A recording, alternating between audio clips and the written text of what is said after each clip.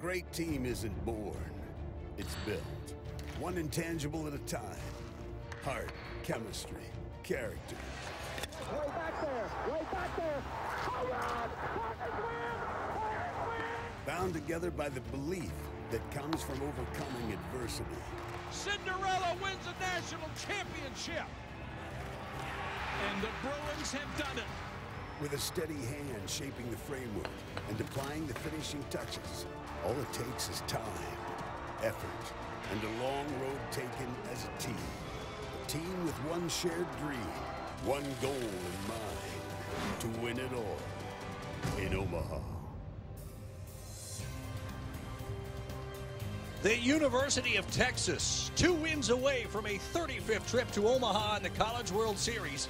Hard to believe they're here after the last 2 seasons that saw no NCAA tournament. But Texas says, we are back. On the other side, how about the University of Houston? A team that went to Baton Rouge, hammered LSU 12-2 on Monday to reach this Super Regional. They, too, now 2 wins away from a College World Series, though it would be their first since 1967. Welcome to the NCAA Baseball Super Regionals, presented by Capital One, as we come to you from UFCU Disch-Falk Field at the University of Texas in Austin. Take a look at the Super Regional brackets as we have them. This, of course, the second game to begin in Super Regional play this weekend. The winner out of this Austin Super Regional will move on to face the winner out of Stillwater, with Game 1 between the Anteaters and Oklahoma State Cowboys coming up tonight on ESPNU. And with that, we welcome you inside the dish. Dari Noka here alongside former Florida State quarterback, yes, but also baseball player Danny Cannell. You look at these programs historically, they're not close. They're not in the same conversation, and Houston knows that as much as anybody does. But you look at these 2 teams this year, they're actually really similar. You could swap uniforms and you probably wouldn't be able to tell them apart. It's all about pitching and defense. Both teams have top 10 pitching staffs, and they try to create offense, some version of small ball. Get a guy on base, bunt him over, maybe a hit and run, try to get a couple runs behind those pitchers who are so solid. It's going to come down to who executes their version of offense better and who defends better and which pitchers pound the strike zone more effectively. This we know, every run could be crucial in this Super Regional. On the other side of this break, we will introduce you to the 2 pitchers, Jake Lemoyne and Nathan Thornhill, and welcome in the 3rd member of our team, Kaylee Hartung from the field. Scoring. Thank you. You're the man, dude. Beautiful, beautiful, beautiful. Good looking out.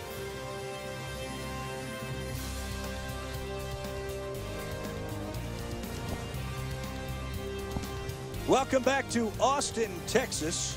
Game 1 of this Super Regional about to get underway between Texas and Houston. And it's an interesting situation with 2 seeds from last weekend's regionals meeting up. There was actually a coin flip on Thursday to determine the home field. It wasn't automatically Texas.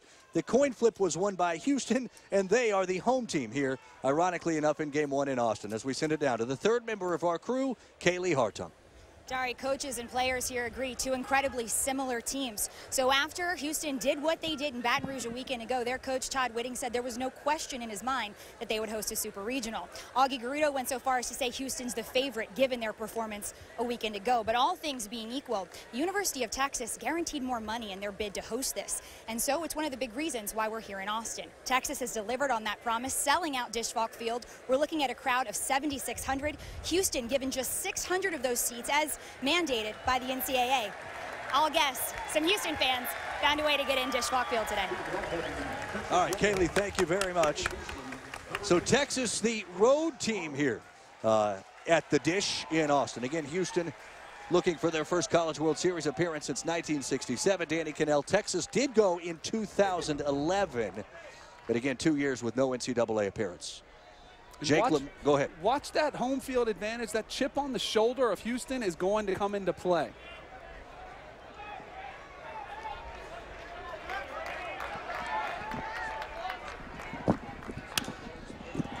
And the first pitch of the Super Regional in Austin is fouled away.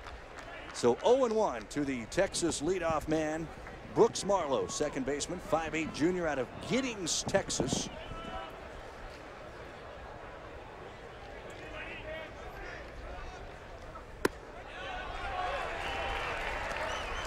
take a look at the starting lineup for the Texas Longhorns. Marlowe, followed by the left fielder Ben Johnson, and then the center fielder Mark Payton, Danny, who kind of just makes everything go for this offense. Talk about a guy who can do some damage from that third spot in the lineup, gets on base so frequently for Texas.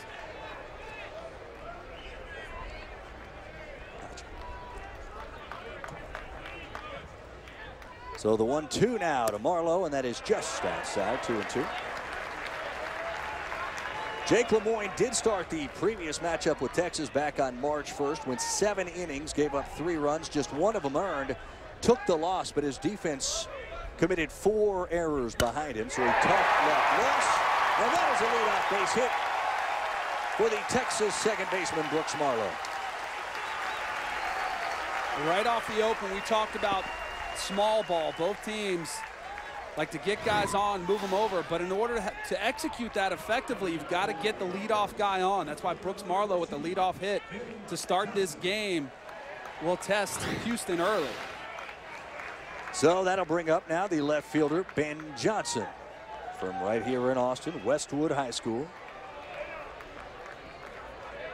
Johnson leads the Longhorns with 6 home runs. This is a team that's only hit 20. And in this ballpark, which obviously plays long, we've talked about this and will continue to.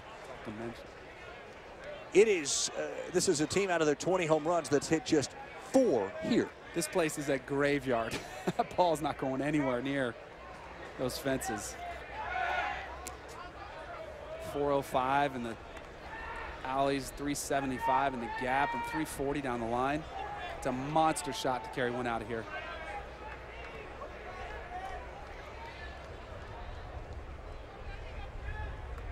So the 1-0 now to Johnson. That's a ground ball short, could be 2. Ratcliffe to second for 1, over to first, and Johnson beats that throw.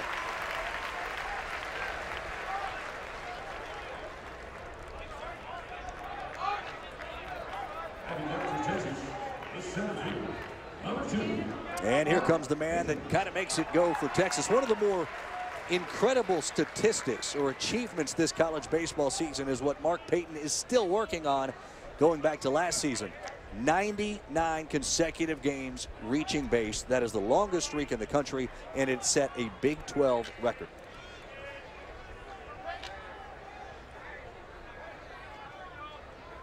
So Johnson on first for Payton.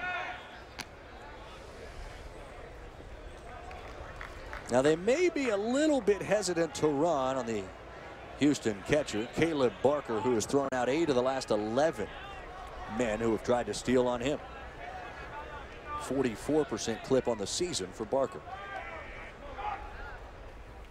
And really, if you went back and scouted the tape and saw Caleb Barker, what he did in that regional tournament last weekend in Baton Rouge, he was almost, you just couldn't run on him. I mean, he was throwing out guys left and right.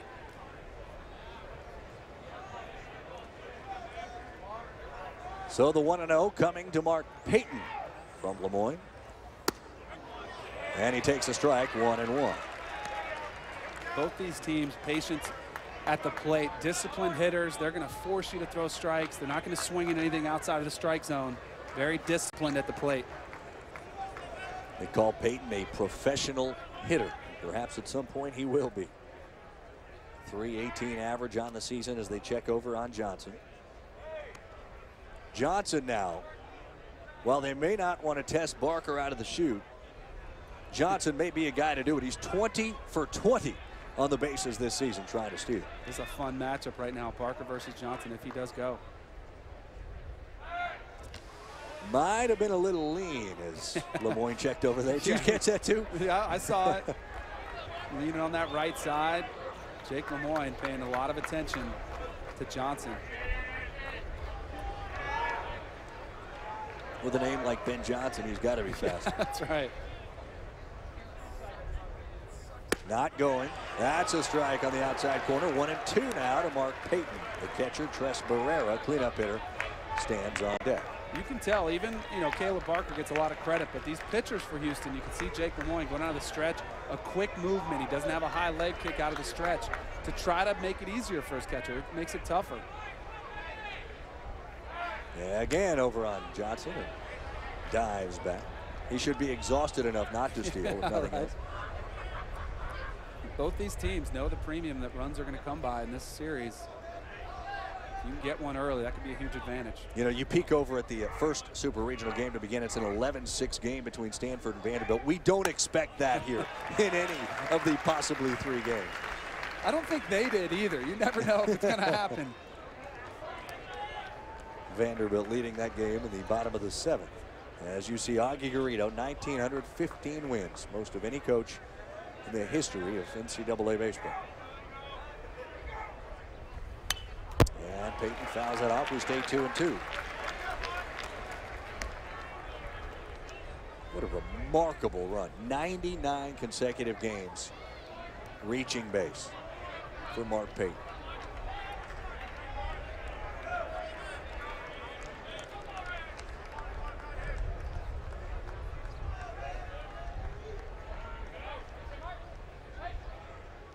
Johnson's lead, healthy again, but he's not going, and that's running the count full now, 3-2.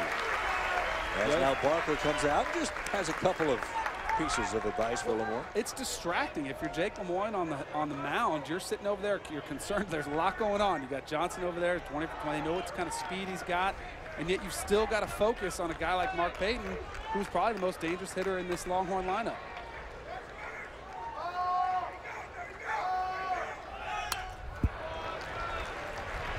Foul back, 3-2 again.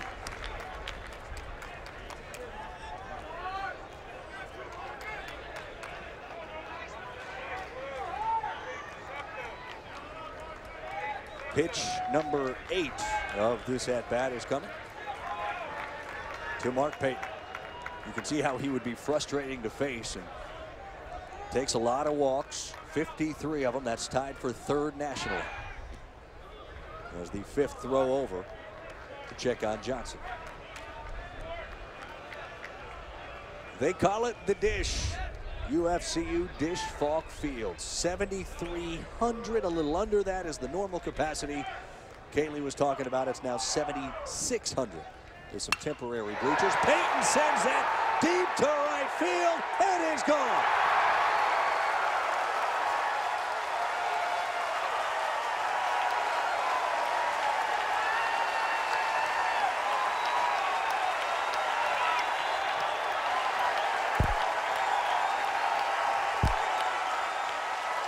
Just the 2nd home run of the season for Mark Peyton. We said there's going to be no runs in this game. Did I mention we were going to see small ball? I don't think anybody thought of that one. Oh, my goodness. Mark Peyton in a hitter's count. Gives one a little lift. And, you know, there is a wind blowing out, but it's not favoring the right field. No. It's more blowing out towards left. Peyton just got every bit of that one. And that's a shock. I mean, I think both these coaches would be shocked, too. They were talking about how, hey, it's going to be a pitching and defense series. Remarkable. A base hit, then a fielder's choice, followed by a 2-run home run. Number 2 for the man who wears number 2 for the Burnt Orange. And here's your cleanup hitter, Tres Barrera, the catcher, 6-foot freshman. And they say outside of Mark Peyton, this is the most talented hitter on this baseball team.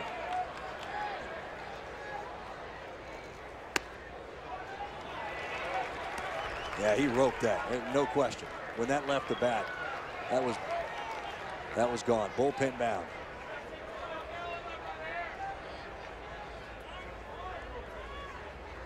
And now you talk about who's hosting. I mean, this crowd is now completely into it here. 4 hitters in.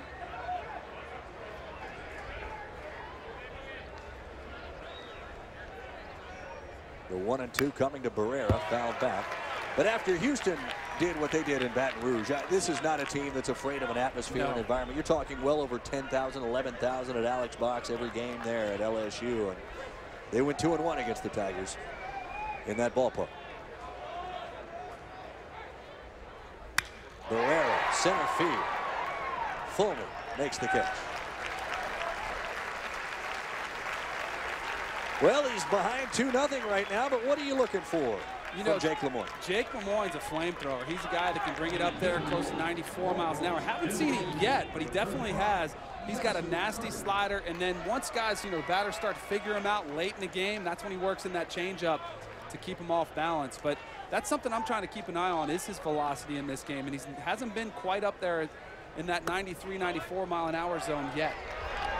You don't know if the heat haven't affected him. You know, this tour of the year, you get a little bit worn down. You've had a long regional series. Also, he's got to keep that ball down in the strike zone. So the 0-1 now coming to Madison Carter. Last couple of batters, he's had to go to that slider to get up in these counts. Landon Appling out in center field for Houston. Not Fulmer, as I said before. It's 1-2 now as we send it back down to Kaylee. Coach Whitting explained to me, Dari, that Jake Lemoyne, a young guy, just a sophomore with some raw talent. Frank Anderson has helped him with his secondary pitch, but this guy's a competitor. Whitting excited to see what he brings on the mound for him today. All right, ground ball, third base. That is just foul. Greg Charles, the third base umpire, held his hands up immediately. That was really right there on top of the bag, or just to the foul side, according to Greg. That is a close call. Let's see if he got it right here. Where does it go over the bag? It's really tight. But if you're Texas, you might have caught a break, because he might have been there. He was called out. He so got if it, you're yeah. Texas, you're glad it was called foul. The one who should be arguing is Houston. Could have been out of this inning. I would agree with that. All right, so the 1-2 coming again to Madison Carter, who's been on a tear. Carter, ground ball, second base, Vidalis. Well, it wasn't easy. They got out of the first, but not before number 2 drove in 2 with home run number 2. As we go to the bottom of the first, Mark Payton has made it 2-zip Texas.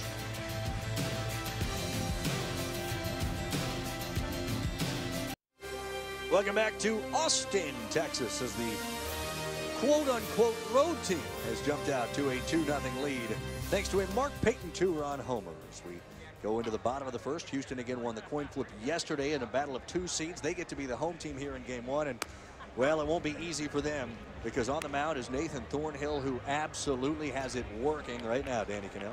He's their go-to guy. He has been on fire as of late.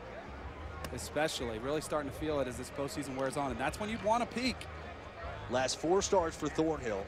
He's allowed 1 earned run in 22 2/3 innings of work. That's a 0.40 earned run average. And the lineup that he will be facing looks like this.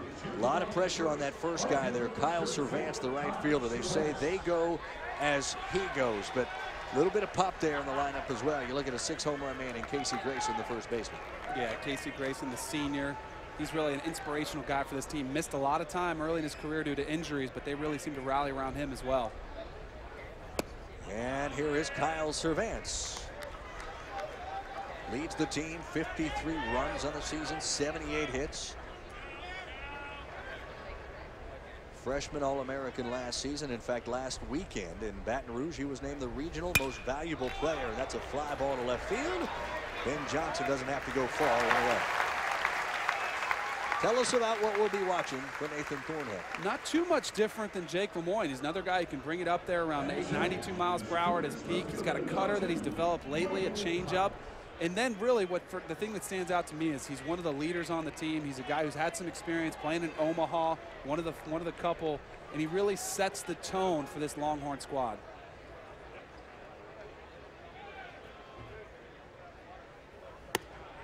Michael Pyatt, the left fielder, 5'9" junior from Lake Jackson, Texas.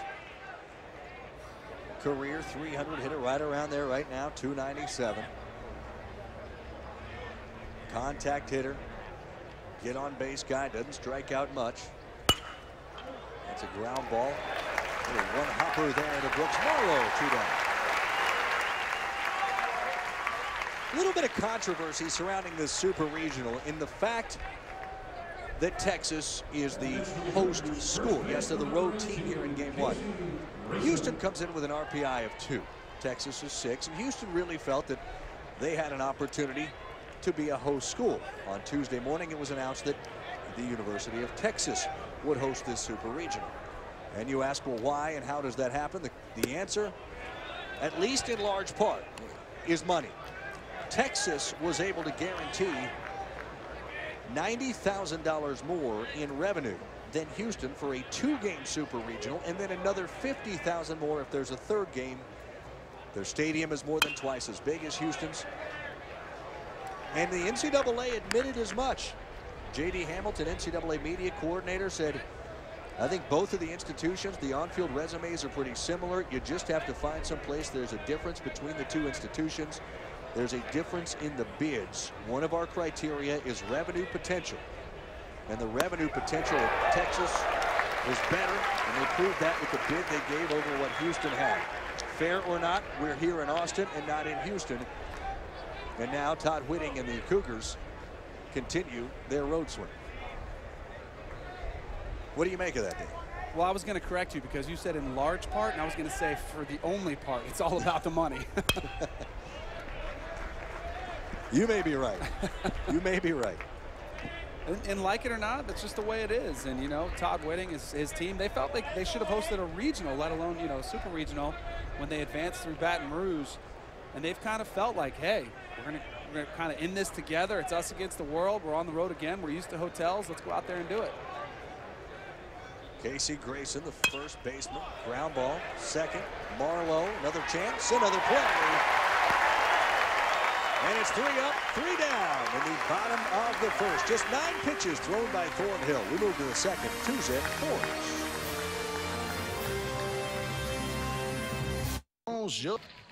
After rallying for a dramatic 5-4 win in 11 innings Sunday, Houston forced LSU to an all-deciding Game 7, and the Cougars scored 7 runs in the 3rd. They gave up the first 2 of the game. Jared Robinson came to the mound in the 3rd for Houston, and he went the rest of the way, striking at 8, allowing 3 hits, no runs, and they bashed LSU 12-2, capturing the Baton Rouge Regional. And Todd Whitting's team off to the Super Regional here in Austin. Beat Bryant, then they lost to LSU, beat Southeastern Louisiana, and then beat LSU, and then beat LSU again. And that performance, Danny Cannell, on Monday, I was stunned with what they were able to do. And LSU couldn't pitch in that game. They really struggled. That turned a lot of heads, that one. And that's the difference in postseason is depth in your rotation, in your bullpen. And that's what Houston showed. C.J. Hinojosa, the shortstop, 5'11" sophomore, starts off the Texas second.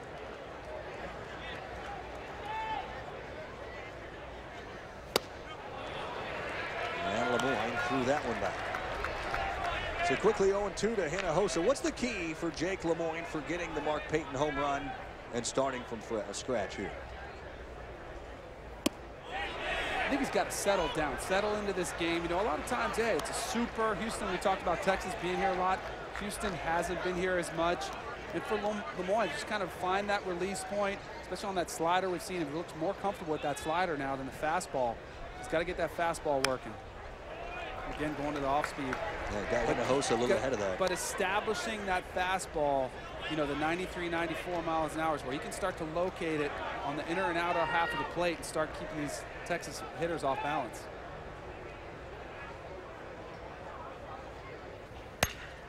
Hinojosa, ground ball. Ratcliffe over to make the play and the out.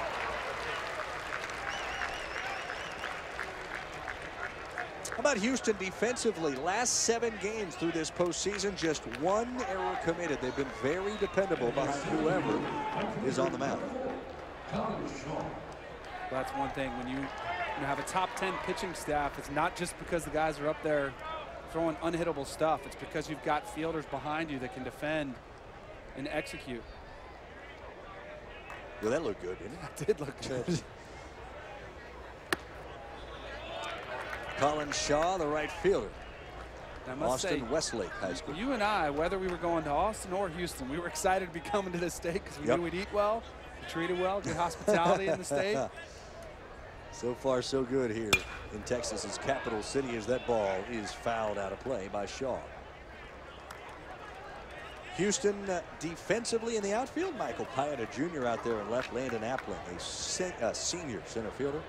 And then Kyle Cervantz, the leadoff man a sophomore, out in right. Saw the Hyatt beard. A lot of beards this time of year. Yep. I tell you, UNLV though might get the award for best facial hair.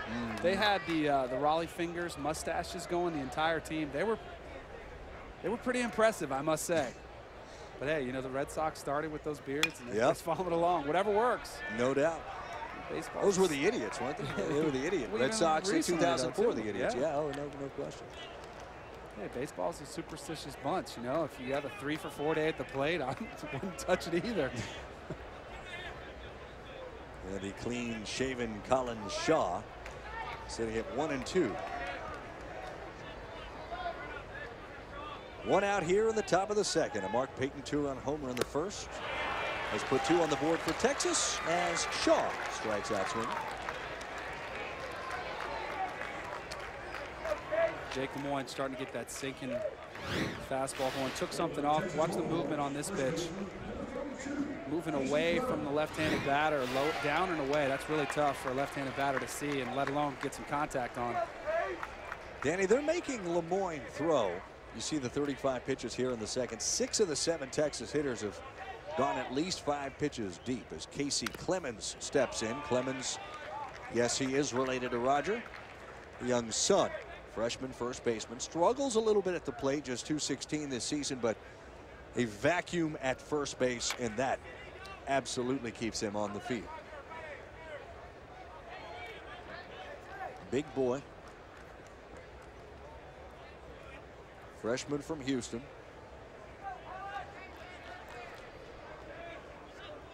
We talk about his pitch recognition. Well, he hasn't found a lot of hits this season. Very good eye, and they think that may come from hanging out a little bit with his with Pops. I'm sure it did help. See his number honored here at the University of Texas. Clemens, ground ball, nicely played by Grayson over at first. The flip to Lemoyne. And after finding trouble in the first, there's no such trouble for Houston in the second. 1.5 through, 2-zip Texas.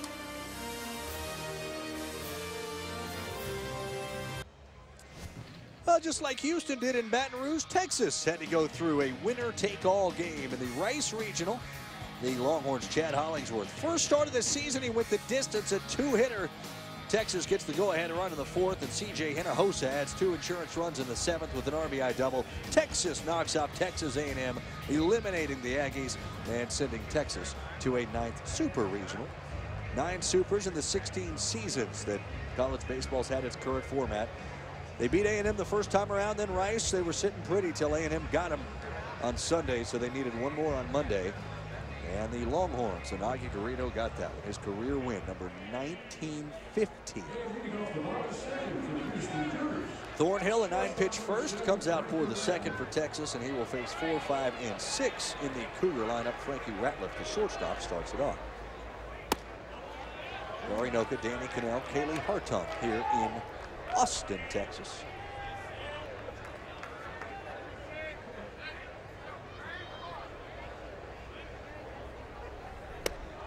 You know, the X Games are going on here as well, and that's a big deal. But you look around this ballpark today, and they realize this is a pretty big deal as well. 7,600 sold tickets for all 3 games, if there are 3. How about that? Did you catch any of that last night? The X Games, the half pipe with the Capitol behind. How cool was that? It's a beautiful city. Look at, even the camera's got a hook 'em horns thing. Careful, don't want to show any partiality there. That's exactly right. That's a base hit for Frankie Ratliff. And Ratliff is aboard to start off the Cougars' second.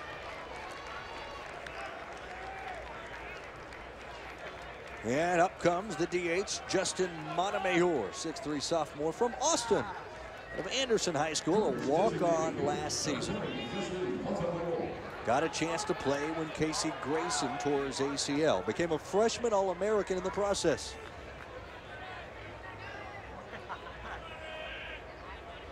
So now he's got the leadoff man on first. Interested to see what Houston does here with the leadoff batter on, with the trailing by 2. If they try to chip away at it, move them over. Either a bunt or put something on, a hit and run.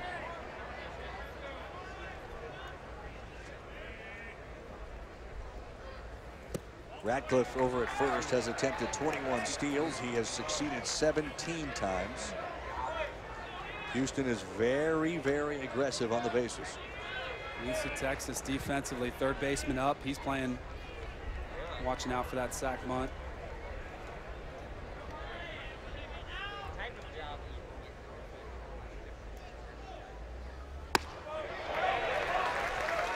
There's a called strike from Thornhill, 1-1.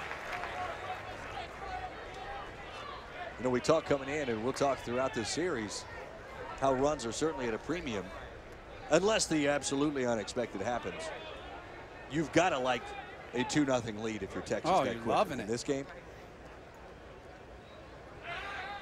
Check over there again, and Radcliffe dives back. Radcliffe there at first.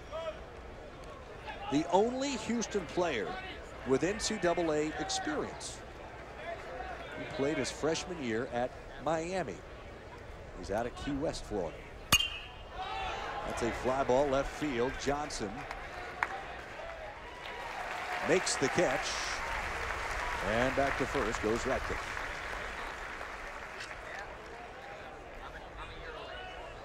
How about Texas defensively? There is the sophomore Ben Johnson in left. Mark Payton, he of the 2-run first inning home run out there in center field, and Colin Shaw, the junior, out in right for the Longhorns.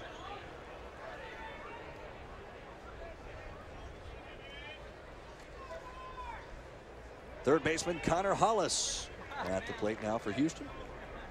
1 on, 1 out here in the bottom of the second. So Houston started the series with 2 wins. They had a coin flip Thursday to determine game 1 home team. They won. They called it. It was tails. Augie Garrido called the coin flip for game 3, if there is one. Called heads. It was tails. Houston is 2-0 to this point. But they're still playing here in Austin. That's exactly that might right. be the biggest win of all for Augie Garrido. He said, I don't even know about how it happens. You know, all I know is we're home. My hunch is he has a hunch. Yeah. Yeah. I don't know that he can plead the Right. 5th entirely on that. 46 seasons. How about 4 decades with a national championship? 79 at Cal State Fullerton was the first. Another one in the 80s. Another one in the 90s. A couple of this in the 2000s with Texas. 5 national championships in all for Augie Garrido. There, Hollis tried to lay down a bunt. In that typical sack situation. That's why I was a little bit surprised they didn't try it with Montemayor the last at bat. That one was more of a try to drag one, see if you can sneak one on Texas, catch them asleep defensively. Look at Texas's championships. 2 of those with Augie Garrido. He's definitely a legend of the game for sure.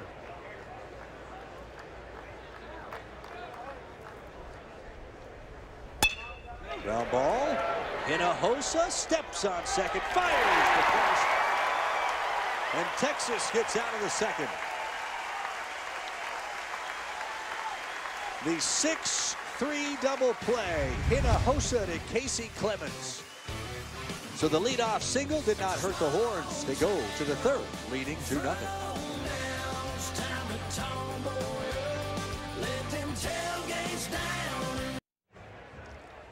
We are just above home plate here. You can bring that right up this way. Yeah. We're sitting there complaining in here because we're toasty. Poor Kaylee's out on the field in the 90 degrees. Folks out in the sunshine watching 90, 91 degrees in that ballpark here. And Augie Garrido, he of the 5 national championships, 7 trips to Omaha here with Texas. You see his accomplishments. How about yesterday telling the media, look, Houston's the favorite here. What's the message there from Augie? You're trying to downplay your team, keep them motivated. You know, build up the other team. Little sandbagging. Little sandbagging. Zane Gerwitz, the 3rd baseman, steps up for Texas. As we move into the third, Gurwitz, Marlowe, and Johnson.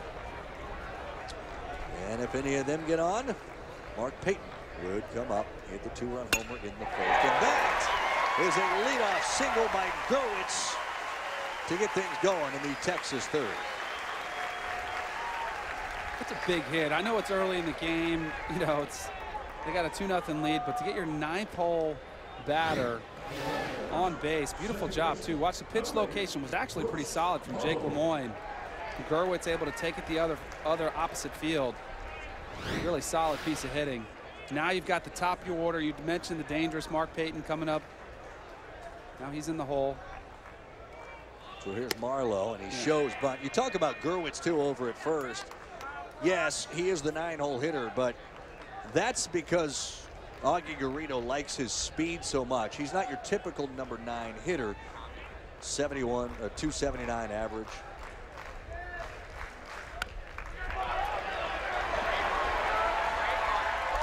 Want to welcome in those of you watching us on ESPN2. Those of you who just watched Vanderbilt take care of Stanford, though it got a little iffy for the Commodores after the 10-0 start. Dari Noka, Danny Cannell, Kaylee Hartung here with you at the Dish in Austin, Texas. A 2-run homer for Mark Payton in the third inning has provided all the scoring in this game to this point as Texas leads it 2-0. So after the Brooks Marlowe sacrifice bunt, Ben Johnson, the left fielder, steps in with a runner on second. By the way, the sac bunt for Texas was number 95 on the season. That leads the nation. I don't know if you noticed it either, Dari, but that was a really solid sac bunt too. It was no gimme for Houston defensively to get the out either.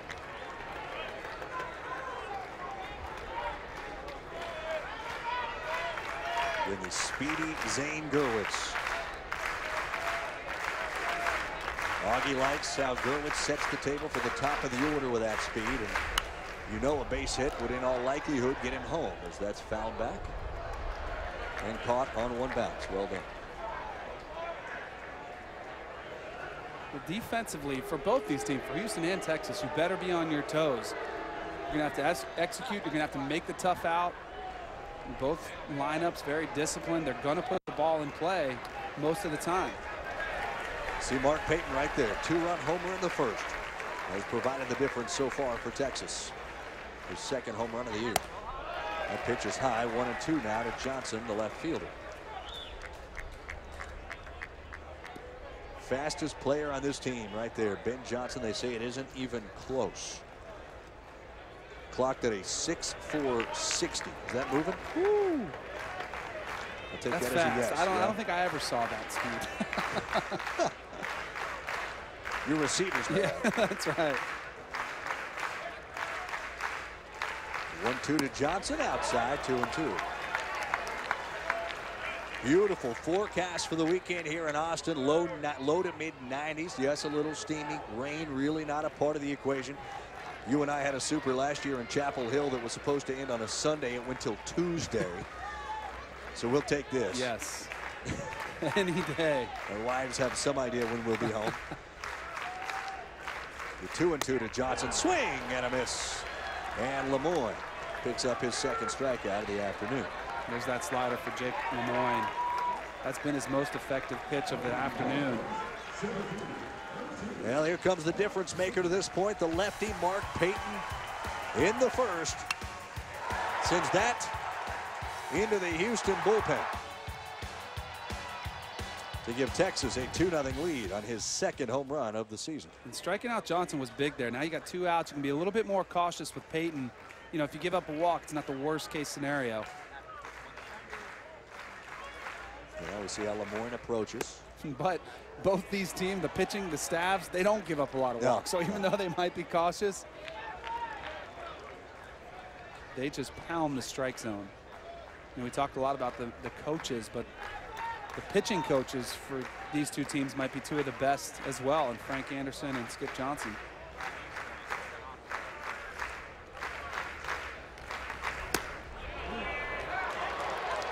By the way, we have just received news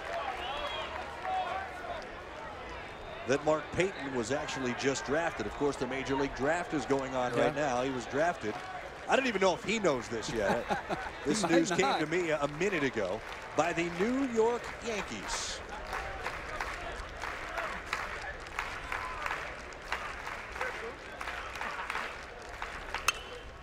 And that is a high pop-up. In comes the third baseman, Hollis. He will make the catch. Perhaps it wasn't as easy as we thought it might be. As we move to the bottom of the third, 2-0, Longhorn. Welcome back to Austin, where the Longhorns have the lead 2-0 over Houston as we head into the bottom of the third. I'm with Parker French, the expected starter for Texas tomorrow. Parker, how do you describe what you've seen from the Houston lineup so far? They've been really aggressive, which we expected. They're going to swing early in the count, swing at a lot of fastballs, and that's the pitch that they're hunting. So it's kind of what we expected coming in. You had the mound for 7 innings in the Texas win back on March 1st. How is this Houston team different from the one you saw that day? Honestly, they look pretty similar. I think their approaches are a little bit of the same. But, they obviously look a little bit more comfortable because we're later in the year, and looks like they've adjusted to some breaking balls. So that's something we're going to have to deal with. Thanks, Parker. Thank you. Sorry. All right, Kaylee, thank you very much. Parker French, the Saturday Game 2 starter for Texas. 7, 8, 9 due up here for Houston in the third. Josh Vidalis, the second baseman, starts things off. We talked, Danny, about Payton, and we just share the news that Mark Payton out in center field got drafted by the Yankees just a few minutes ago. They don't want him to know that. We'll tell him after the game. Right. He doesn't know. We're sharing news that Mark does not know. It's such a different process than NFL, and I was lucky enough to get drafted NFL and baseball, and it's still, you're talking about guys in the middle of their season. What a distraction. It must be a coach's nightmare, to try to keep that info from them, try to keep them, focused on extending their season as long as they can. And I think, too, where you can run into problems are with pitchers who are trying to get to Omaha. Oh, no doubt. In Omaha. Yeah. You've got to sometimes cringe a little bit if you're a major league scout, coach, GM, when you see a kid going maybe on two days rest or going 128 pitches deep. For a center fielder, not necessarily as big an issue. We were in North Carolina last year doing that super you were talking earlier about, and they actually told, I believe it was Colin Moran, they told him he was drafted during the game, and you could see him kind of celebrating a little bit, and then it's like, all right, well, you're up next inning. You got to go back out there and do it. But, I mean, I know, you hear you're going to get drafted certain places. Your mind's probably wandering, hey, I didn't go the first day in the first couple rounds. Where am I going to go? You're starting to get slotted a lot. There's a 3rd to the 10th round today. Where did I go? Vidalis, that's a base hit into right field. So for the second straight inning, Houston with a leadoff single. I mean, and Mark Payton, again, just drafted by the Yankees. This game, is foremost in his mind. Right. You almost wonder if just telling him it happened, now he can get it out of his head, right? And now all the attention is on this game. I don't know that you can do that, couldn't you? I would tend to lead that way. I mean, now he's sitting there wondering, has my name been called yet? Oh, this ball's coming. Wonder if somebody in the stands, like, secretly telling him yes, or, holding up a sign with 7th round. No, Roger Clemens in the stadium somewhere saying you're a Yankee. Right. That is cool. That was one of the teams that drafted me, and that was one of the, just being drafted by the Yankees, that brand, that's a cool feeling. Oh, I bet it was. Caleb Barker, the catcher, stands in. How about this? I'm a little surprised Houston not laying one down, trying to cut into this lead. Might have been taking a strike there. Before they put something on. If it's still scoreless, does the approach change? I know we're early. Yeah, still. I think it's still early enough where you'd have the same approach as you would, if it was 0-0. That pitch just outside, 1-1. Vidalis, 11 of 14 in stolen base attempts this season. You talk about small ball. I was out in Corvallis doing that regional, and UC Irvine. I mean, they were automatic. Leadoff guy, it was a bunt no matter what. I mean, they were there hardcore small ball. And they Your games were too late for somebody on the East Coast. I missed most of that. 11 o'clock Eastern time start. But it was a good series. It was. It was a lot of fun, yep. The broadcasting was a little suspect, but. Yeah.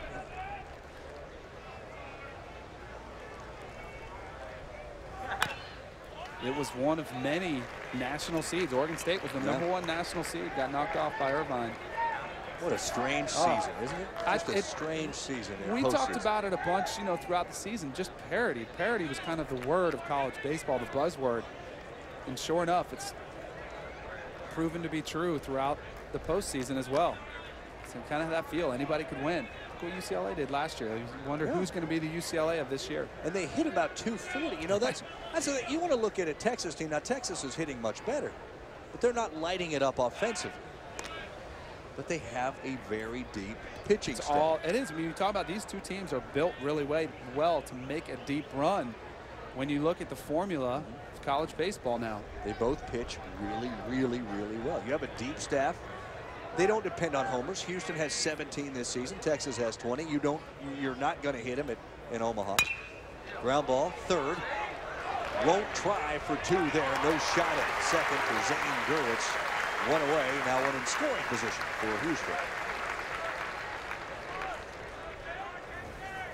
So here's what the bracket looks like as our coverage of the NCAA Baseball Championship continues with super regional action tonight. You got UC Irvine and Oklahoma State. The winner out of Stillwater there will face the winner out of Austin in their opener, the College World Series. And then the other side of the bracket, well, you see one of those great surprises. 2 of them, actually. Texas Tech goes to Miami, knocks off the Canes. Charleston goes to Gainesville as a 4 seed there and knocks out everybody there. Florida, North Carolina, and Long Beach State. It's a strange ride it's been so far as that ball is popped, but caught by Casey Clemens.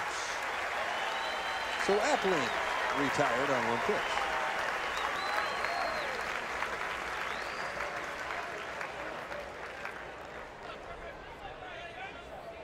Was not an easy play. No, Casey Clemens. I mean, it is a bright, sunny day.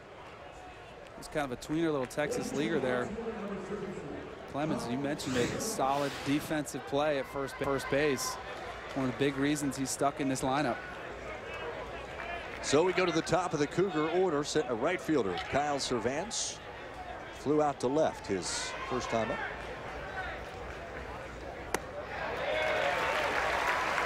And a first pitch strike from Thornhill.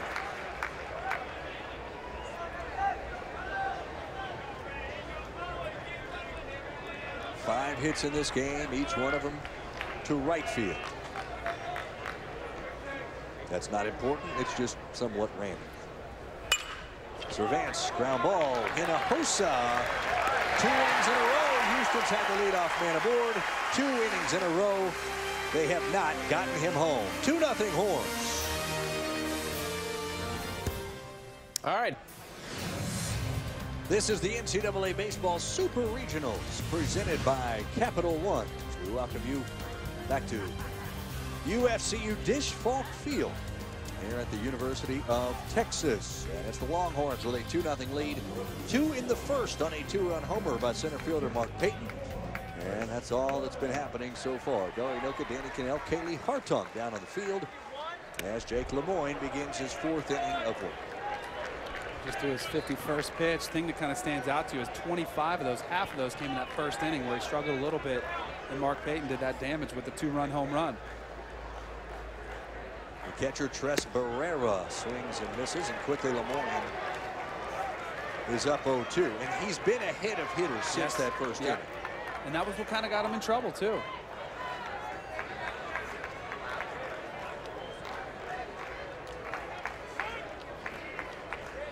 I mean, it doesn't matter what level you're playing, little league, high school, college, work ahead. I mean, any pitching coach, that's what they're going to tell you, get ahead.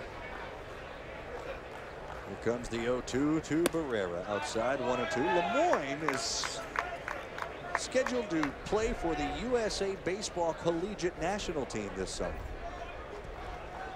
Comes in 2.65 earned run average, but a 6-7 record. Just a victim of a lot of bad luck at times when he starts. Ground ball, shortstop, nicely played by Ratcliffe. Over the first for the out.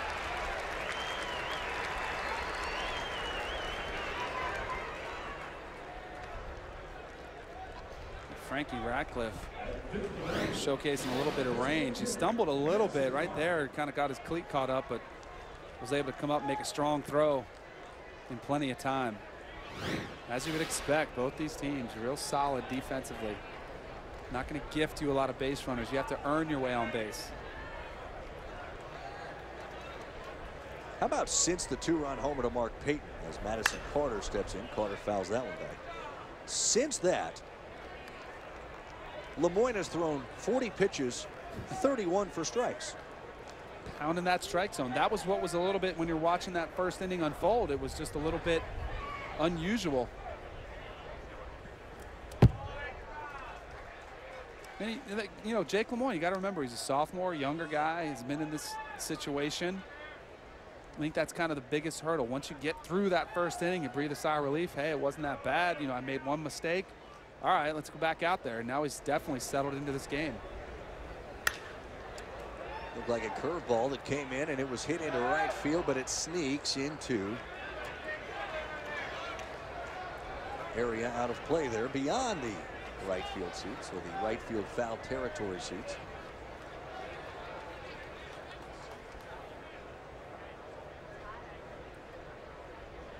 If you look at the area there beyond the railing, there are some temporary bleachers there in right field. The same thing over at left we'll show you in just a bit.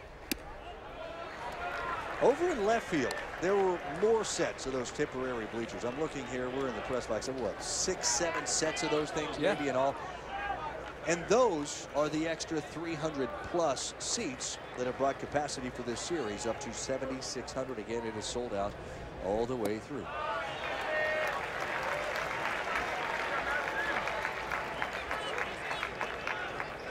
So now Carter sits with a full count. Madison Carter grounded out to second his first time up.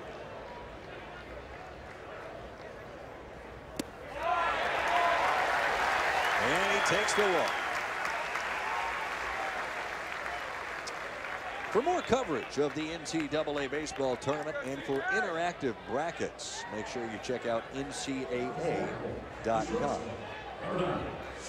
Shortstop Hinojosa now steps in, runner on first, one away here in the Texas fourth. Texas looking for a 35th trip to the College World Series. In super regional games, Danny, they are 15-6 all time. And that includes 3 games against the same Houston program back in 2002. That was a 2-1 win for the Longhorns right here. Houston's been to 3 prior supers. 2000, they lost to San Jose State at home. 2002, they were here, lost to Texas. 2003, lost to Rice.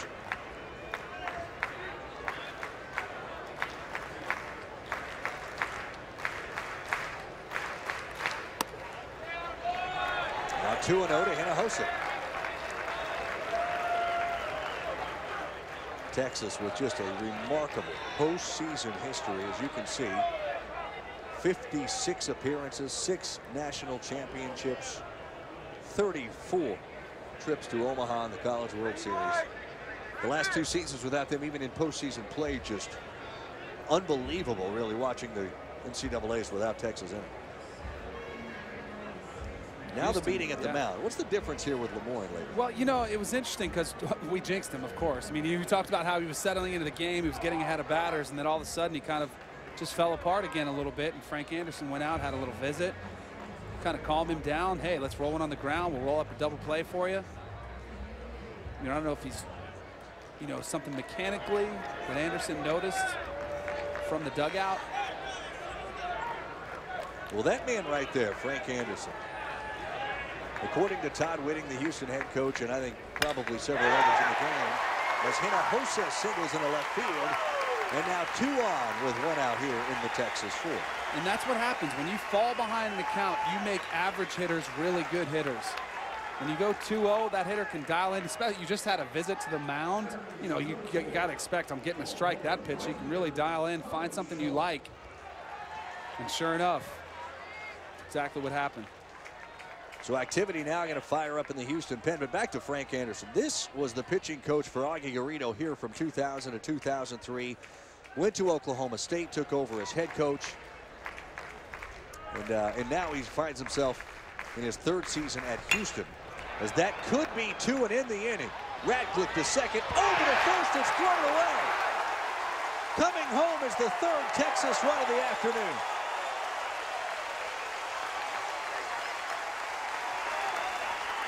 So Carter scores, and just the second Houston error in the last 8 games has made it 3-0 Texas. That's what these teams do. They put a lot of stress on you defensively. Saw Radcliffe with the flip. Vidalis just trying to make that hustle, just trying to hurry it up a little bit. You know, in that situation, if you realize you're not going to get it, sometimes it's better to eat the ball, don't throw it. So a 3-0 lead here for Texas as Casey Clemens comes to bat.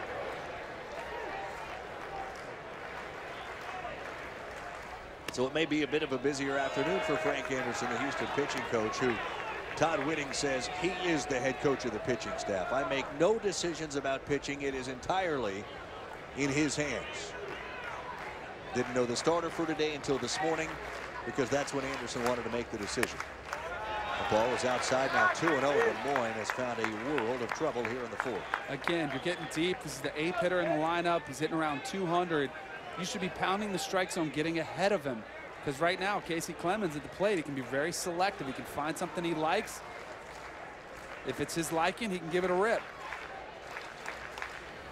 Clemens hammered into right field. That ball's off the wall. Nearly got out. Shaw stays at third. It is a long single for Casey Clemens, who missed a home run by what? 3 feet? That ball was really close to getting out of here in a hurry, too, because that ball didn't have much lift on it. That was a seed. Watch it, 2-0. He gets something right in his power alley that he likes.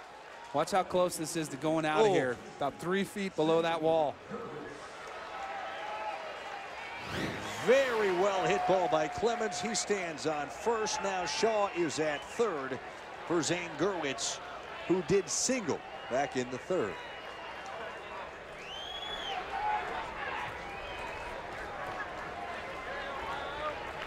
You just feel that in this game, and the way Thornhill's throwing, Lemoyne cannot allow another run to cross.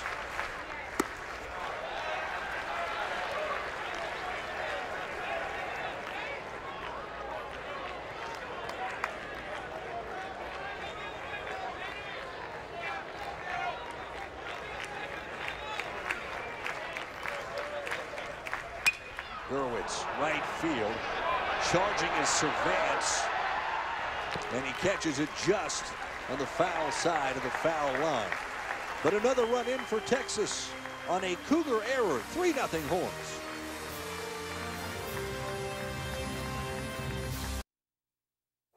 The NCAA Baseball Super Regionals is presented by the Quicksilver Card from Capital One. Earn 1.5% cash back on every purchase. And in part by Quikrete. Visit Quikrete.com.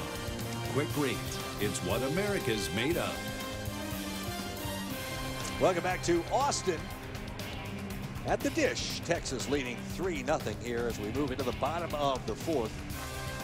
If you didn't see this yesterday, well, be glad we're showing it to you now. This was just a couple of miles south of here as the X Games are going on.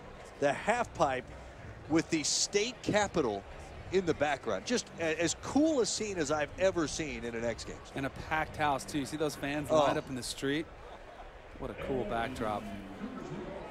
Let's head over and catch some of that tomorrow night. I was sitting near a couple on the plane yesterday from Charlotte who it was an anniversary present to come hang out at the X Games here. Yeah. I said, there's also baseball going on. I said, huh?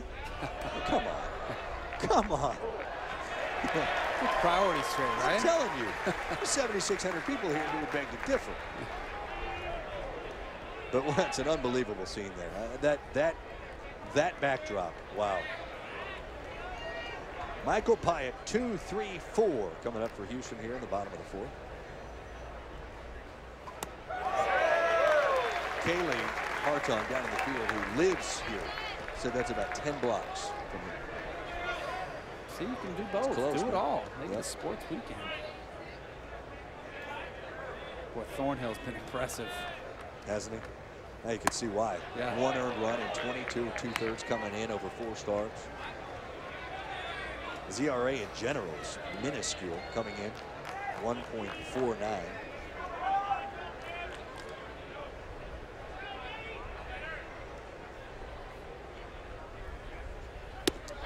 Well, a swing and a miss and a strikeout of Michael Pyatt. So the scene there was from yesterday. Don't miss the world's greatest extreme athletes as they compete on Action Sports Ultimate Stage. Tonight it's the men's Moto X Best Whip Final, Moto X Step Up Final, and the Skateboard Big Air Final. X Games Austin at 8 Eastern on ESPN and live on Watch ESPN.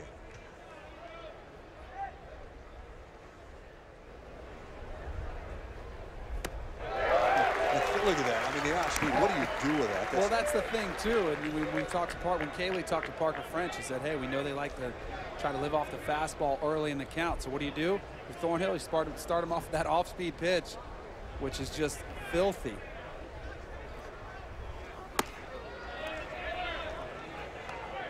Called a game in Norman earlier this season, and he was on the mound against Oklahoma, and he was just electric. It was about a 2-hour weather delay. He came back out after that, was just as good as he was in the beginning. It was an 8-1 Texas win that day. He's been consistent start to finish this season as Casey Grayson fouls that off. 10 of his last 12 pitches have been strikes. And the thing that really sticks out to you is working ahead in counts. Getting ahead, 0-1, 0-2, 1-2 right here. You keep those you keep the hitters guessing this way. And they've got to be, they change their approach with 2 strikes. They're going to choke it up. They're not going to be as free swinging. They've got to be a little bit more defensive in their philosophy. So you've got the advantage if you're Thornhill.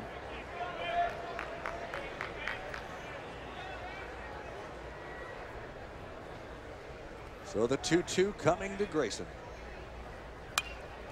Foul back will stay 2-2.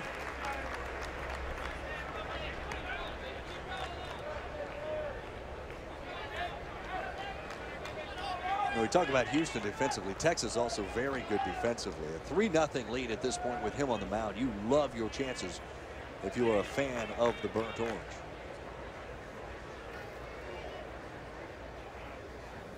Grayson, well hit left field.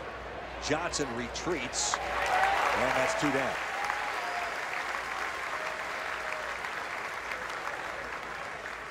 Maybe the ballpark with a short porch and left, that gives somebody a scare, but not here. 340 down that left field line. And the wind blowing grass. Pretty healthy out that way as well. So the shortstop Radcliffe steps in. He did single in his first at bat, one of 2 Cougar singles.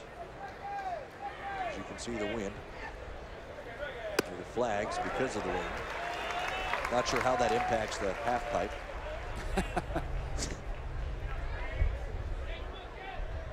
It looks scary regardless of wind conditions. Yeah, you're not kidding. Or cool backdrop.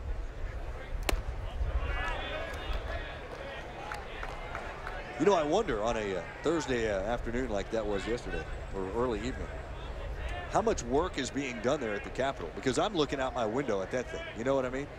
That's what I'm watching. Oh, yeah, right. You know, I got a great view. Yep. You cut off work earlier. A little early. 2-1 now to Frankie Radcliffe.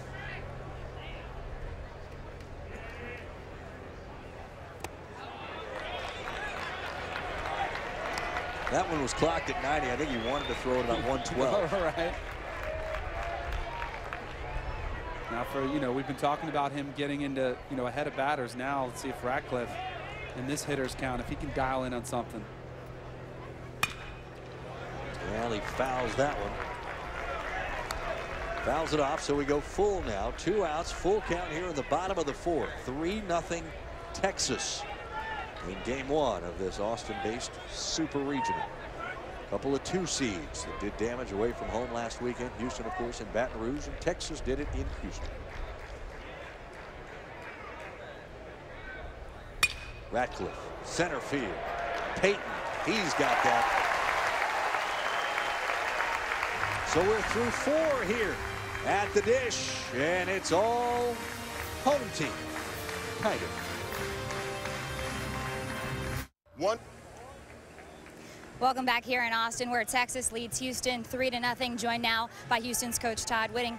Coach, you've said Frank Anderson makes all of your pitching decisions, right. But what have you made of Jake Lemoyne's performance thus far? He's battling pretty good. You know, he made a mistake there to Payton, 3-2 pitch, and, you know, Payton's one of the best hitters in college baseball, and he just did what you're supposed to do with a fastball down the middle. So you got to tip your hat to him. We just got to keep playing. As far as your batter's approach at the plate to Nathan Thornhill, what needs to change to get a run on the board? Well, we got to stop trying to hit all of them. He's got 3 pitches he's throwing for a strike, so we got to just stop. You know, we got to learn to get our pitch and do something with it when we have the chance. Thanks, Coach. Yep. Dari. Kaylee, thank you. It's been smooth sailing for Nathan Thornhill to this point for Texas. Through 4 innings, giving up just 2 Houston hits. Both leadoff singles that turned into nothing because of Thornhill's ability on the mound and the defense behind him. Top of the Texas order here to start off the 5th. Brooks Marlowe, Ben Johnson, and Mark Payton. Marlowe, a successful day at the plate so far. A single and then a sacrifice bunt, which nearly turned into a second hit of the day.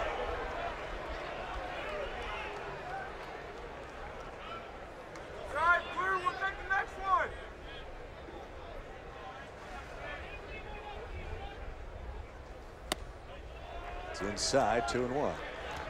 You can just see Lemoyne. He's just exerting more effort. And when you watch Thornhill, it's a little bit more effortless, and it just sometimes it looks like you're working harder. That ball well hit right center field. Center fielder Appling slides over to make the play. 1 down. Be sure to catch some Sunday Night Baseball on ESPN as Big Papi leads the Red Sox against Miguel Cabrera and the Detroit Tigers. Sunday Night Baseball presented by Taco Bell. Red Sox and Tigers, 8 Eastern, ESPN, and live on Watch ESPN.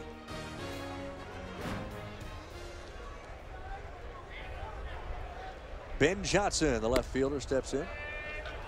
The Red Sox got it right after 10 straight losses, didn't they? They finally got it turned around. Yeah.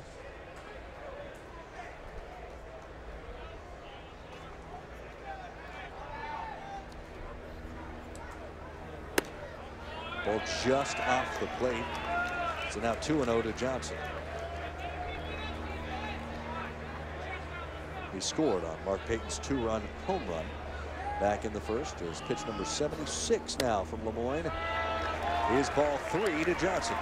Again, this is something that Todd Whitting and Frank Anderson, as you see the frustration. Hey, let's work ahead. Come on, 3-0. And that's when, to me, when you really know a pitcher is struggling.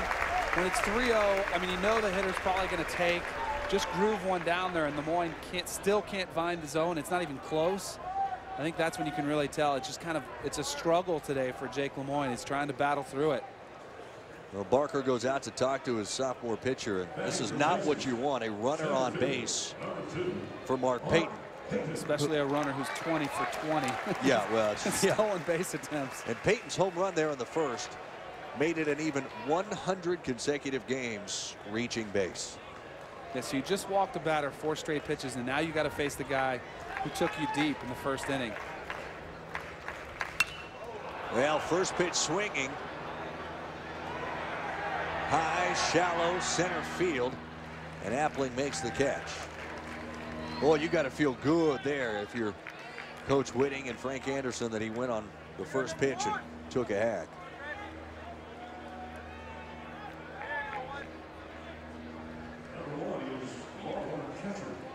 So now 2 down here in the top of the 5th, and the catcher, Tres Barrera, steps up. 0 for 2 so far this afternoon.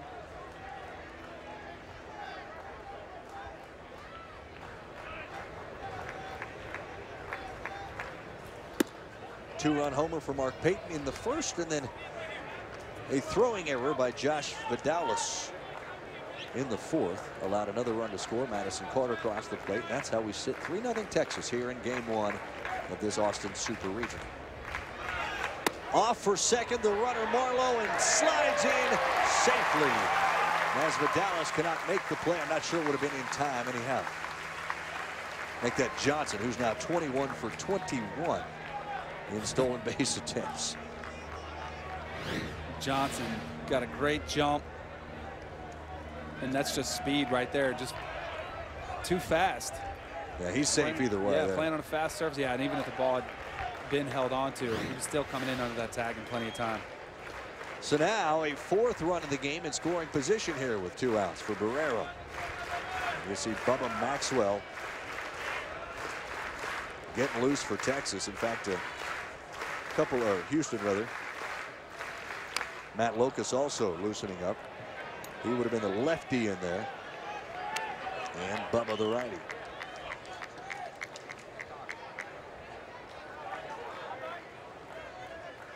Maxwell, a sophomore right-hander. Locus, a junior lefty. Frank Anderson would love to see Lemoyne get through this inning. 1-2 coming. Time is called. Loudly called. You got to make sure everybody hears it, right? We heard Paul Gooley, the home plate ump, no doubt. So we'll set up shop, try it again. Barrera at the dish.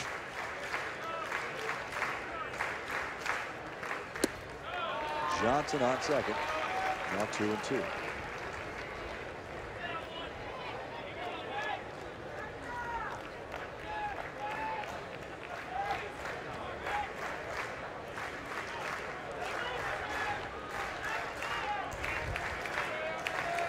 The freshman catcher with a chance to deliver a big hit here. Runner going for Barrera into center field. Johnson scores easily. 4-zip Texas.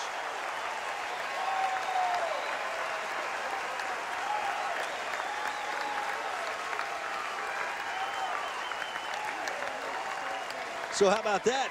Texas baseball, right? Yep. Steal the runner. You send him on that pitch, and there was no play at the plate. Probably wouldn't have been one either way. No, just a fastball groove right down the middle. Barrera, beautiful piece of hitting right there. And as you saw, Ben Johnson, it'd be nice to have that perfect record of stealing bases to have you on.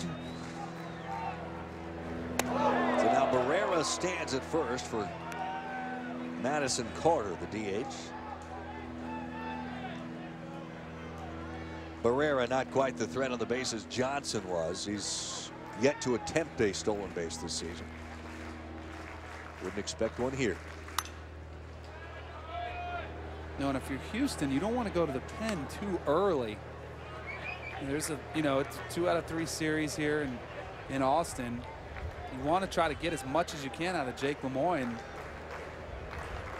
They got a couple guys up though. You're kind of wondering how long this will last.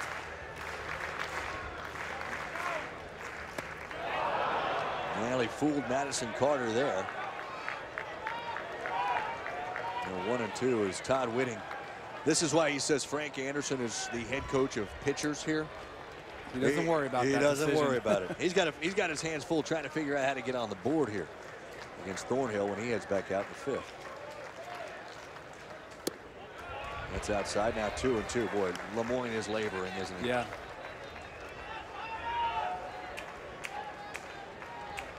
Full activity in the Cougar bullpen.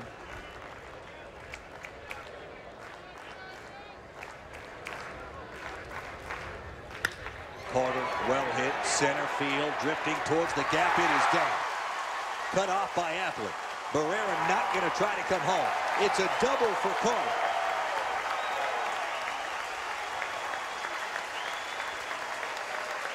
Carter's 6th double of the season. And the inning gets longer for Houston.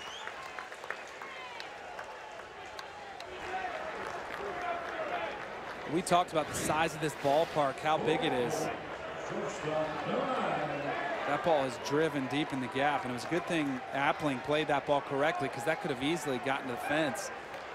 And now I think it is decision time for Houston, and they're going to make a change. Frank Anderson has seen enough. That'll do it for Jake Lemoyne. By the way, for Carter, standing at second with a double, a 15-game hitting streak. As you see, Bubba Maxwell, the 5'11" sophomore, come into the game for Houston. We'll introduce you to him and continue at the top of the fifth in a moment.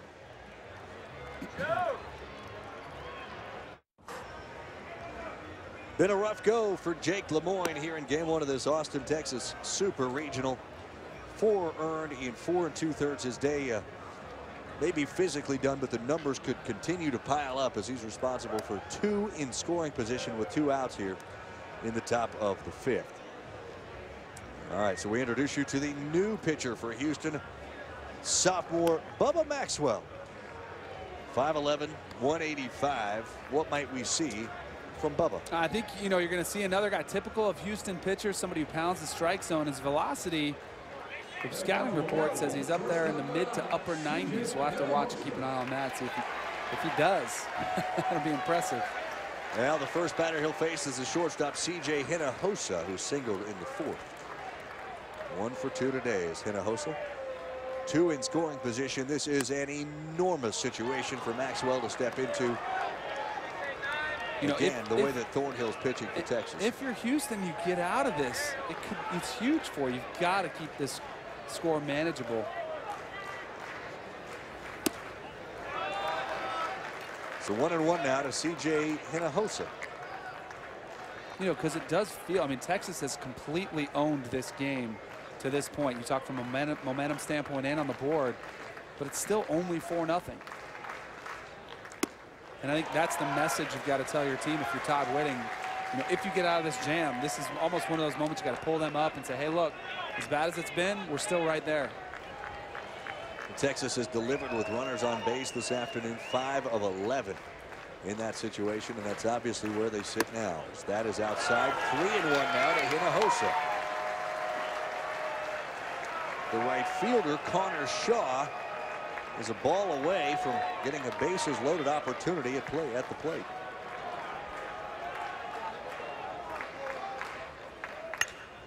Center field. Appling makes the play. Bubba Maxwell did his job, did not allow the other 2 to score. 4-zip Texas as we're halfway through this one in Austin.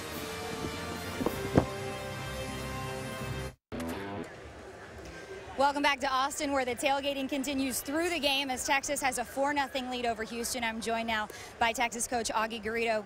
Coach, what was your reaction to that 2-run home run by Mark Payton to set the tone in the first inning of this game? Disbelief. There hasn't been very many home runs here. And so until you see them go over the fence, you don't think they're going over the fence.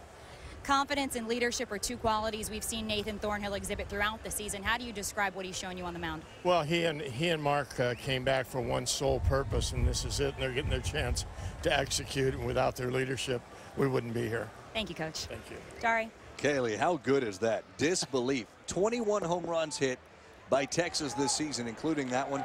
That is now the 5th in this ballpark this season. So Mark Payton providing the punch there in the first, and they've added 2 more since. 4-0 as we go to the bottom of the 5th. Dari Noka, Danny Cannell, and Kaylee down there on the field. 5, 6, 7. Montemayor going to start things off for Houston. I'm glad he said it, because I was shocked. We were both shocked. Yeah. We were you know, promoting this as a small ball matchup. All of a sudden, we're looking foolish, but at least Augie Garrido has our back, right? I think Houston would agree it's small ball here. They need to find something. Maybe a 3rd leadoff single is the answer. The first 2 haven't worked for them, but Montemayor starts things off well in the 5th. Other than the leadoff guy, Thornhill's cruised. Yeah. He hasn't really felt much pressure. You know, there haven't been any tight situations that he's had to get out of. That's when you talk about effort, looking at Lemoyne versus Thornhill. Thornhill is just kind of effortlessly, his mechanics look really smooth, just been pounding the strike zone, and he's been getting some solid defense behind him. So Connor Hollis, the third baseman, now steps in. And he's ahead 1-0.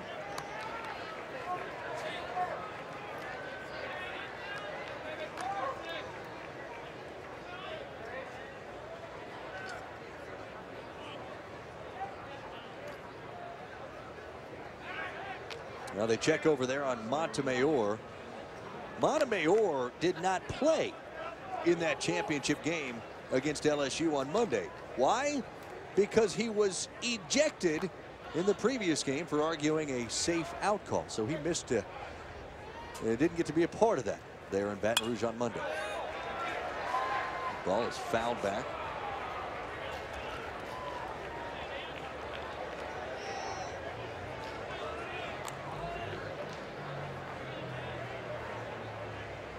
Freshman All-American last year, Justin Montemayor, stands on first. Again, the third time the leadoff man for Houston here in 5 innings. The third time he's been on base. They haven't been able to get him home. Hollis fouls that one into the mitt of Barrera.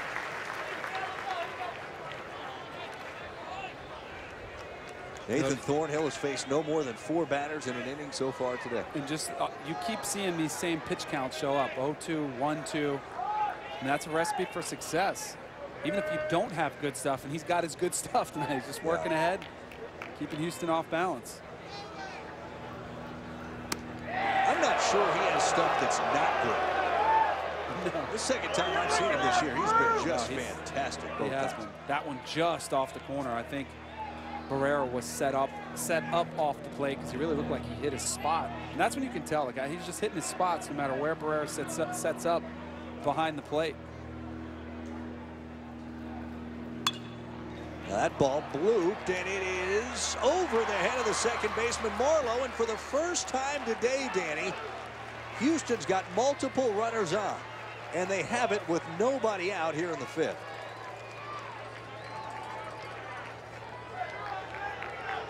And that can be a little bit frustrating if Thornhill, you had a pretty good pitch, little Texas leaguer right over the second baseman's head. Marlowe might have lost that ball in the sun. Might have been deking the runner too a little bit.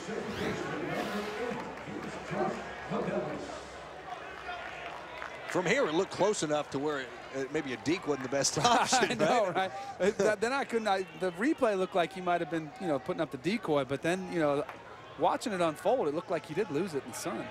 So now Josh Vidalis, big opportunity here for the bottom third of the Houston order here in the bottom of the 5th. Vidalis, the 7-hole hitter, second baseman. He does have a base hit in his only plate appearance this afternoon. First time Thornhill has faced trouble. Not just today, but in reality in about a month.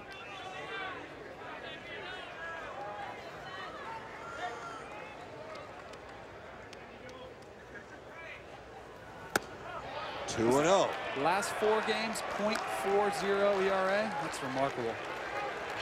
1 earned run in 22 2/3 coming in. So now you can push that to 1 earned run in his last 34 2/3 innings. Make that 26 2/3. I was adding up outs as innings. I shouldn't do that.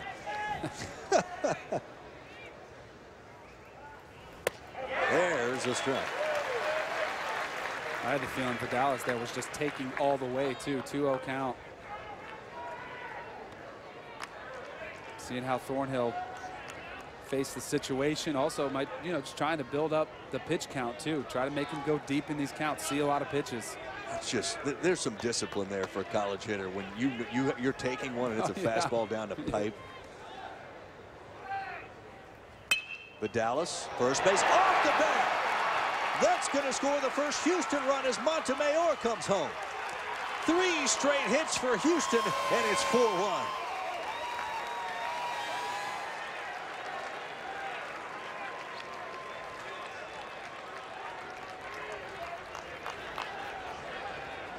Well, we've got a ball game here.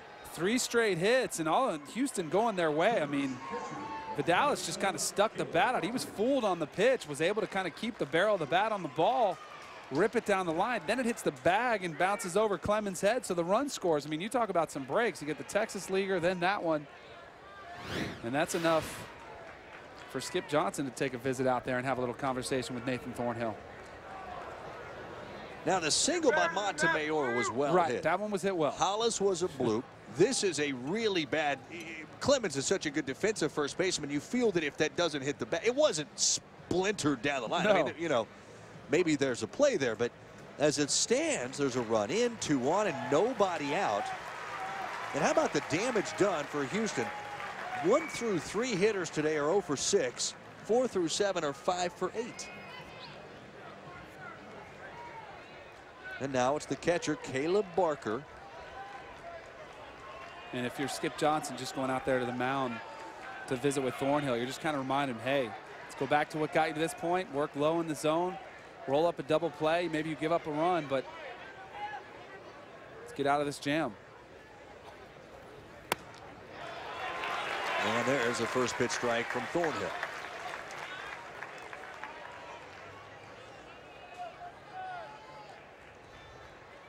There is activity down in the Longhorn bullpen as you see Travis Duke and Morgan Cooper getting loose for the Horns.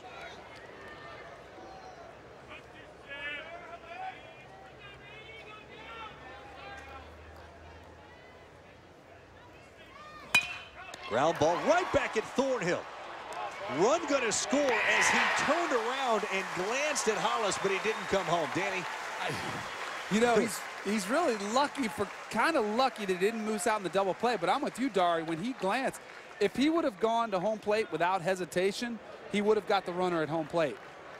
And then when he hesitated and went to second, I was worried he wasn't going to get that double play, because you're playing in a situation defensively where, you know, you'll sacrifice 2 outs to give up the run. But watch when he fields the ball. Right there, the runner on third was in no man's land. He was kind of halfway there. You could have got the lead runner. And fortunately for Thornhill, at least you still got the double play. And now the bases are cleared with 2 outs. So 2 are in for Houston.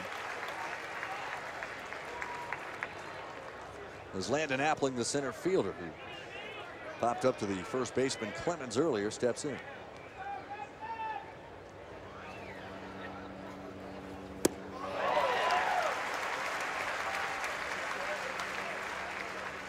Thornhill settles right back down. That double play was a big lift for him. You can tell.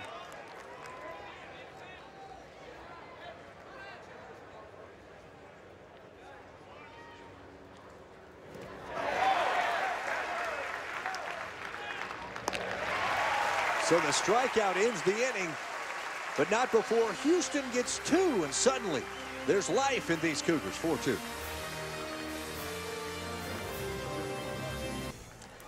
All right, Matt, thank you very much. Here in Austin, Texas, a 4-2 Longhorn lead. Mark Payton 2-run homer in the first. But Lemoyne, boy, did he get roughed up. It was not an easy day. You talked about just everything seemed filled with max effort. And that's not a good thing necessarily in what you mean for Jake Lemoyne. No, and credit to Mark Payton. That 2-run home run in the first inning really kind of set him back, and he never really recovered. So 7-8-9 coming up for Texas, and there's half of the 6th. This is Skip Johnson, the pitching coach, having a conversation with Thornhill, who really ran into trouble there in the 5th a few minutes ago for the first time all day as Houston plated 2. Colin Shaw sits at 1-1.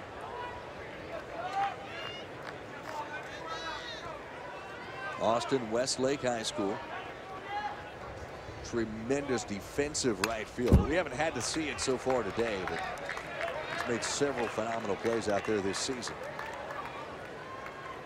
He's also a football player in high school, so you can appreciate that, I'm sure. Absolutely.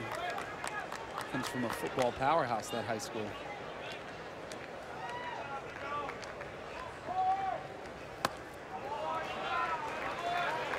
Maybe that's why every time I see Colin Shaw, the name Connor Shaw jumps into my head. Right. They tell me they know how to play a little high school football here in Texas. Yeah. I think they know a little something about that.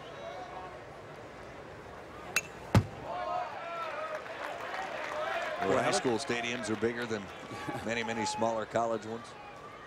The complexion of this game has definitely changed. With Houston getting those 2 runs, battling their way back in, making it go of it. And they'll go back to the top of the order in the bottom of the 6th as that's fouled into the people. Speaking of people, 7,600 of them here in this game, as they will be tomorrow.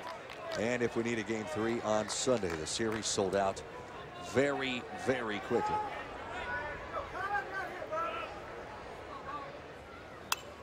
Fouled back again. We stay 2-2. So he's making Bubba Maxwell work here in his 2nd inning.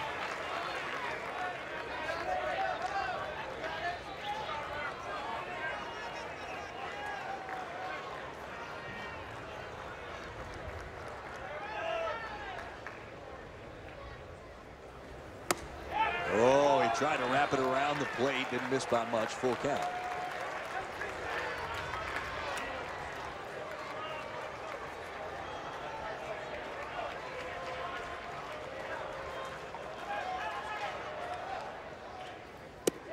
Ball 4.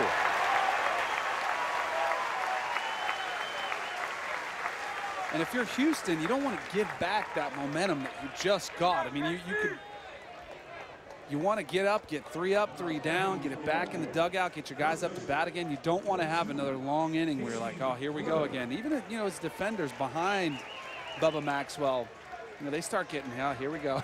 Just when a pitcher's working quick and he's dealing and he's hitting, pounding the strike zone, everybody's just in it a little bit more. Well, you've got a little bit of a double play type of threat here with Casey Clemens. You could get out of this. Oh, yeah. Potentially here with maybe the right pitch, but of course Clemens may be looking at laying down a bunt. You may not have the opportunity here. Third baseman Hollis way in.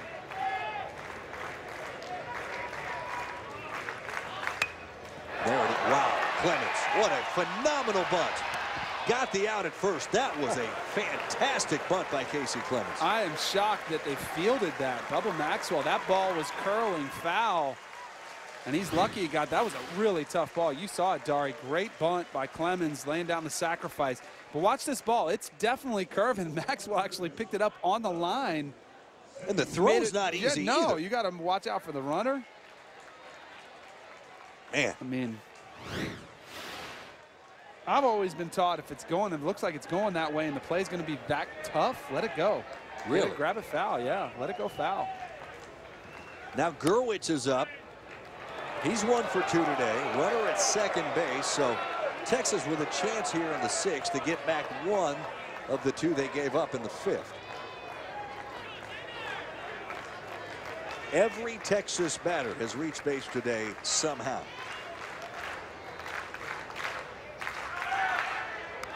Throw over to second. Check on Shaw. No problem there getting back.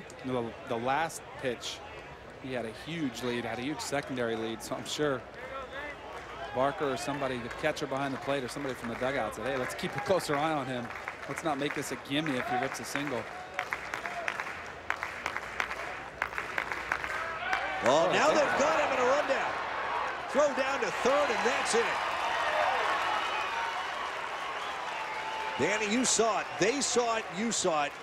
And it cost Texas a runner in scoring position. Yeah, to me, that's really a foolish base running blunder right there. I mean, even if you've got a steal on, you've got to recognize that pitcher. I mean, it's not that tough of a move to pick up. And you can, I don't know if there was a steal called there or not, but even if there was, you just can't get picked off in that situation. So now instead of a runner in scoring position and 1 out, there's nobody on and 2 outs for Gurwitz. Well, that could be a huge play in this game. The other thing about it too is it wasn't the tricky spin move, where the pitcher lifts his left leg. He just did a, turn move, Dallas, the second baseman, sprinted to the bag. Gurwitz fouls that back, 2-2 now. You could maybe understand if he looked like he was going to the plate and picked up that left lead leg. Yeah, we'll see the play at second here in a moment.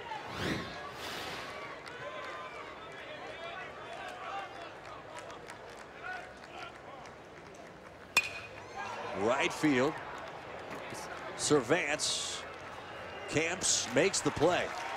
Opportunity potentially lost for Texas. We go to the top of the Houston order in a moment.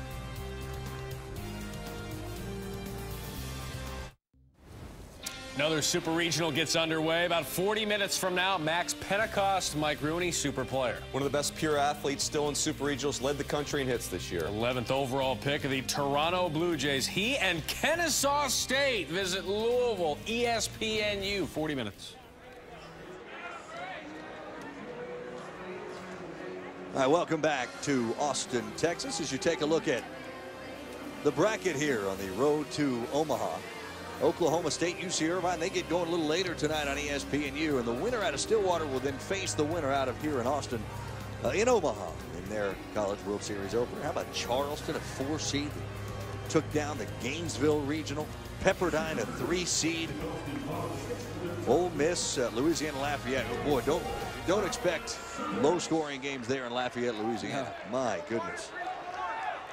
So now we go to the bottom of the 6th. Dari Noka, Danny Cannell, Kaylee Hartung here with you at the Dish in Austin, Texas. Top of the Cougar order. Kyle Cervantes, 0 for 2 so far today. In fact, 1, 2, and 3 in the Houston order, 0 for 6 so far today.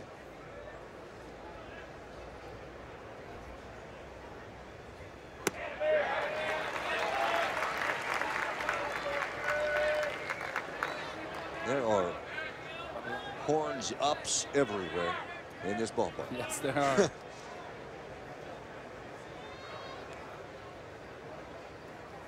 Cervantes, ground ball. Hinojosa, 1 down.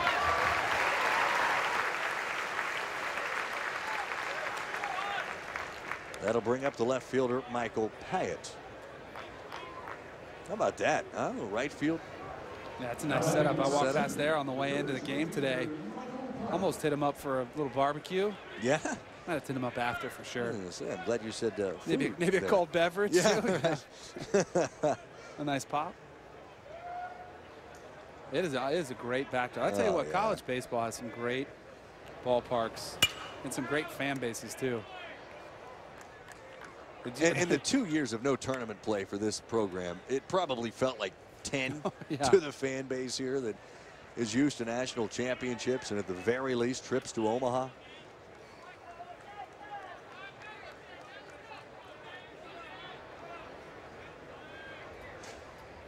I mean, there are people from around this neck of the woods that are more familiar with at least the old Rosenblatt Stadium than Omaha natives were. Yep. You know? Yep. They knew the old market there in Omaha better than those folks did, some of them. Whereas now it's a different ball game, a TD Ameritrade entirely, and one that fits really both of these teams the way they're constructed. Well, you know what's remarkable too is just the turnaround Texas has seen. We know about the rich history, but last year was really a struggle for them, finishing dead last in the Big 12. That itself is ridiculous. I remember last year, you know, talking in different games and what was going on out here in Austin, but you knew it wouldn't last long. Pyatt, well hit. That's a base hit. And Pyatt, boy, aggressively rounds first. And of course he will stay there, but 1 on and 1 out here for the Cougars in the 6th. Here comes the first baseman, Casey Grayson. Grayson leads the team coming in, 48 runs batted in. 16 doubles, also leads the team in on base, leads the team in slugging, also home runs and average. He's done everything for this team. He's also the only Houston Cougar to start all 65 games, including this one this season. And he grounds into what could be a double play. Hinojosa, Marlo Clements.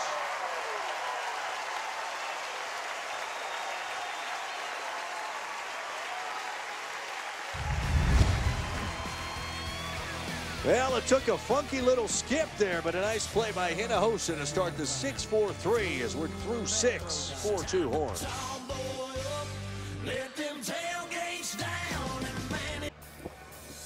This is the NCAA Baseball Super Regionals presented by Capital One. Here in Austin, Texas, it is the Longhorns with a 4-2 lead as we go into the top of the 7th inning as we welcome you inside the booth here, where it's not quite as steamy as the 90-plus degrees it is. It's a little toasty. It's a little warm, yes. Doreen Oka, Danny Cannell here. 4-2 Texas. It looked like it was on its way to a bit of a runaway, but it's still a 2-run game. What have you taken away? That's the thing really that jumps out to me is Texas felt like they were in complete control of this game. You know, starting off early, got the big 2-run home run from Mark Payton. And then all of a sudden, Houston's kind of clawed their way back into this game. They've settled into it, and they're very much in contention. But, you know, for a game we thought was going to be low scoring, we've actually seen a little bit of offense. And we're at the top of the Longhorn order here. Brooks Marlowe to start off the 7th. Bubba Maxwell now into his 3rd inning of work. Came on in the 5th in relief of Jake Lemoyne, who found a lot of trouble, and that ball is skied into center field. Appling makes it 1 down.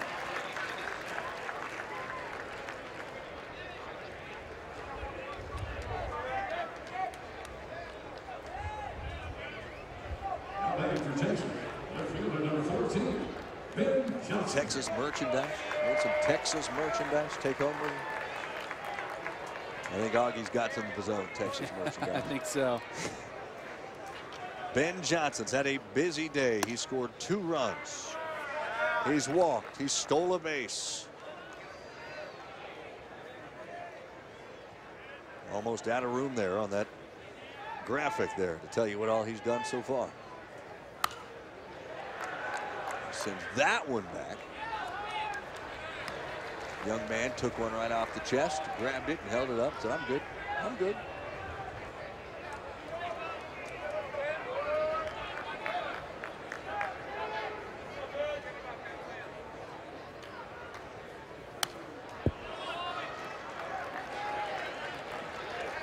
So now 1-2. Let's see, what are we working with here, Dave? I'm still waiting for some of this stuff to get sent up to the booth, you know? I mean, usually... Well, what is that? That's just a wet towel. You don't need a wet towel. I could use it. Kaylee's down there on the field. She got to be just on the inside ripping you right now. Base hit. And Ben Johnson's eventful afternoon continues as he stands on first. A perfect 21 of 21 in stolen base attempts. Now time for our pick you up moment of the game, brought to you by Enterprise Rent-A-Car, and we go back to inning number 1. One on for Mark Payton, who sends that pitch from Jake Lemoyne into the bullpen. A 2-run shot, his 2nd home run of the year. And Texas was on the board first. And in fact, when this season, when they've scored in the 1st inning, which they did there, Texas is 20-2 on the season. All right, what's the conversation? You know what it's probably about is the conversation is about the threat that Ben Johnson is on first base, and Caleb Barker saying, hey, make sure you give me a chance here. A guy who's perfect on the year in stolen bases. Well, the conversation going to get involve a little bit more people here, yes. In fact, that's going to do it. Maxwell's day is done. And in comes a very thick beard. We will introduce you to the bearded Cougar in a moment. 4-2 Texas. That'll do it for Bubba Maxwell. 1 2/3, 1 hit, no runs. Really did a pretty good job coming in relief of Jake Lemoyne. He gave them exactly what I think they wanted, Danny. Oh, no question about it. Maybe a couple solid innings, keep this game in contention, keep it close. So here's Tyler Ford, who's been absolutely fantastic for Houston all season long. 5'8" senior. Leads the team with 26, now 27 appearances. Very hard thrower. You see the beard as well. 1.22 ERA. That's good for 6th nationally. The old, fantasy people talk about the whip, walks and hits per innings pitched. Yep. 2nd nationally in whip, 0.74. How about this? In fact, he's the first reliever in Houston history to get 9 wins without making a single start. And obviously, he can strike a guy out. Yeah, it's not going to be easy against this guy, Mark Payton. Got the lefty-lefty matchup here, too. So the center fielder, Payton, with a 2-run home run in the 1st, steps in. 1 on and 1 away here in the 7th. Not only get the lefty-lefty matchup at the plate, you can hold Ben Johnson over at first base, make it a little bit tougher on him to run on you.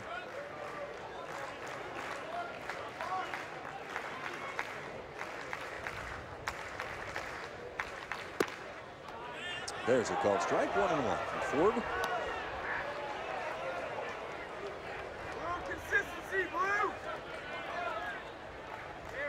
Mark Payton, home run in the first, popped up in the third, flew to center field in the fifth.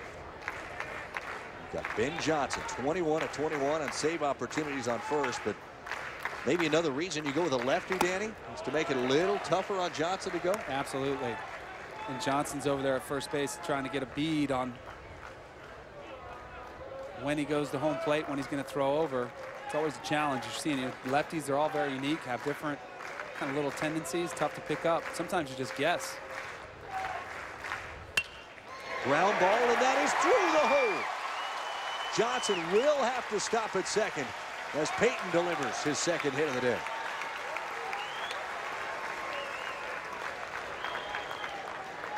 Boy, Payton is tough. He is a tough out.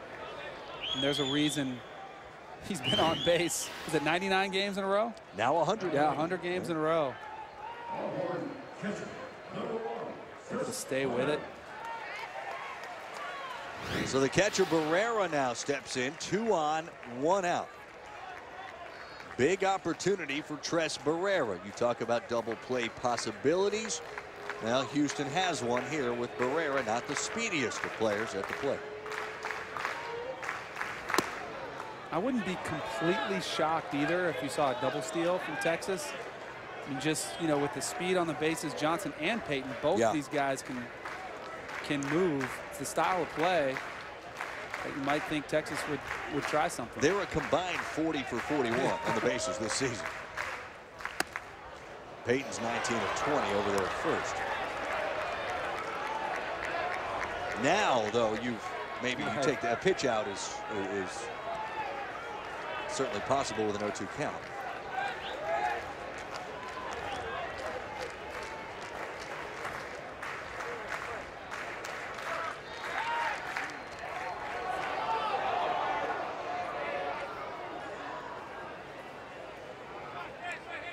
Four, 5, and 6 coming up for Houston in the bottom of the 7th. That has been a very dangerous trio so far. Man, it's got to be hot with that beard, right? Yeah, I would think so.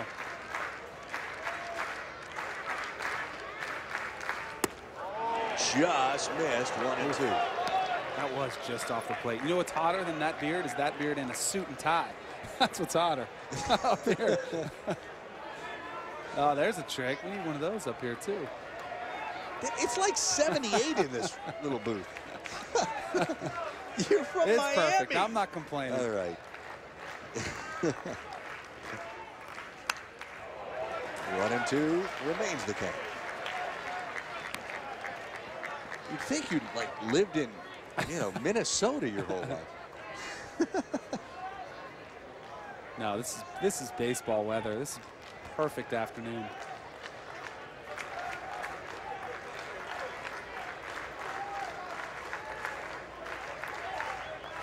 One and 2 coming from Ford to Barrera. 2 on, 1 out, top 7. And they check it, Ben Johnson again. Throughout the day, whether he's been on first or anywhere else, they've kept their eye closely on him. He still has the stolen base. And he was stealing third when they hit him in. Remember, he was attempting to steal. He got a base hit.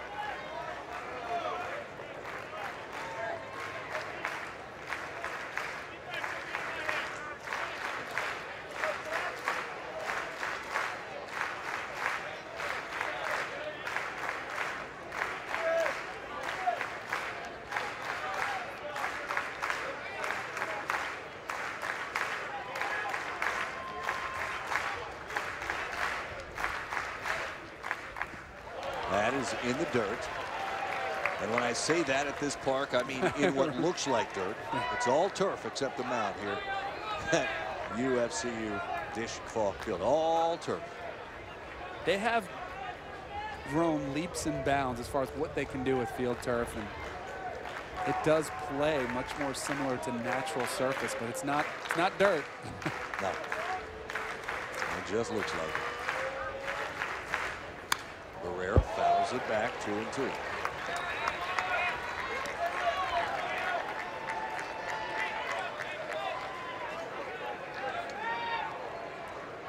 Big moment for Texas here in the 7th. You would love all the insurance you can get. It's a big moment for Houston, too, if they want to stay competitive in this game. Texas scored the first 4 runs. Houston got 2 in the 5th as we sit in the 7th. Off speed, that is back here. Good, tough at bat from Tres Barrera. And this is a typical kind of Texas hitter. I mean, you're going to see a lot of pitches.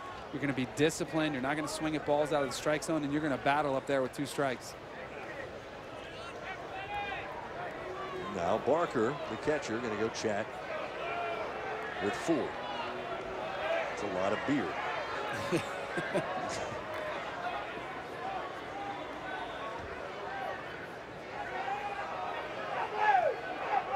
Concerned about lip reading, I see. With the gloves covering. Yeah. Andrew Landtrip, 6'1" freshman, getting loose now. American Athletic Conference Rookie of the Year this season. Well, there is some serious strategy being employed here. 2-2 coming to Barrera. 8th pitch of the at-bat.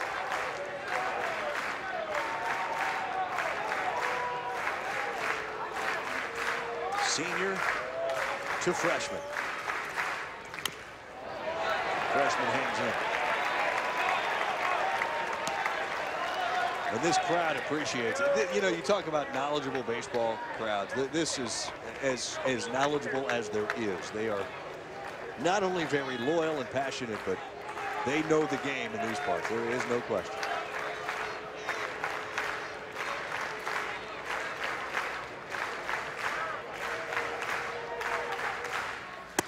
Inside, he's worked in full now.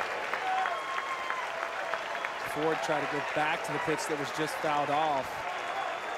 Barrera able to spit at it and bring this count to full. This is a really good battle right now going on. Johnson on second, Payton on first. Lot of speed on the bases.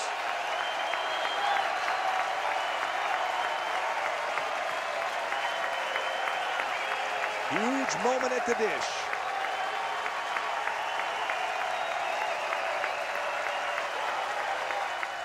Got him. Tyler Ford, the senior, wins that battle. Boy, that did not go easily, though. Credit Barrera for the fight, but Tyler Ford reared back and threw the fastball right at him. Fastball away at 92 miles an hour after you showed him a couple off-speed pitches. What a great battle and a strong performance from Tyler Ford. The crowd was starting to get into it, and he quieted him pretty quick. Madison Carter, the DH, comes in. He doubled in his last at bat in the 5th. 1 for 2. Also has a walk today. Oh, he's bringing it, isn't he? Yeah. This is one of the best relief pitchers, folks, in the country.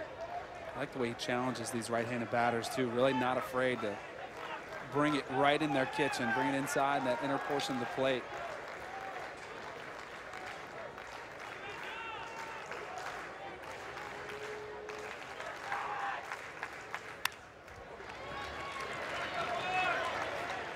Oh, 2 now. From Ford to Madison Carter. I believe I just gave you. In fact, Tyler Ford to Madison Carter. Those are 4 presidential names. I'm just saying. Tyler Ford, Madison Carter. In the capital city of Texas. Got it.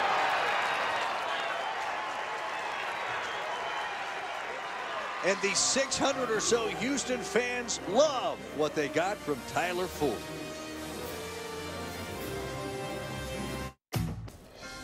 Jeff Gardner, American Athletic Conference Player of the Year, but 1 for 12 in the regional. The beardless Cardinal getting ready for Kennesaw State over on ESPNU, Dari. Schick. Thank you, sir. Matt Schick, ladies and gentlemen. So we welcome you back to Austin. 5 national seeds eliminated in the regionals. Just remarkable. Just 3 of them left. College of Charleston, a 4 seed there at Gainesville. They move on as they visit Texas Tech. Texas Tech, Houston, Texas, and TCU. 4 teams from Texas among the 16 left. 4 Big 12 teams as well when you take out Houston from there and bring in Oklahoma State. What a season it's been for the Big 12 conference, too. No question about it. When you see Louisville coming up next, Houston beat them in the American Championship. Yep. Great year for the state of Texas. Not so great for the state of Florida. No, no, you're right. Frankie Ratcliffe fooled on that pitch from Thornhill. He was into his 7th inning of work. 73 pitches to this point. 52 of them have gone for strikes. You start pitching with that type of efficiency, you'll start seeing a lot of complete games. Yeah, change up is working. That's his pitch right there. He's just pulling the string on that. How key would it be for Texas not to have to touch a reliever either in this series? Oh, that'd be huge. If you can keep your bullpen intact, you know, even if you can go, you know, 8 innings, go deep and only have to use a closer, it's just a huge advantage. And then, you know, if you're faced with a Game 3 situation, to be able to have pretty much everybody at your disposal. So here's Montemayor, singled in the 5th and then scored. And he's behind 0-1. Thornhill really only ran into trouble in the 5th. That's when Houston scored twice. Rebounded nicely in the 6th. Cruising so far in the 7th.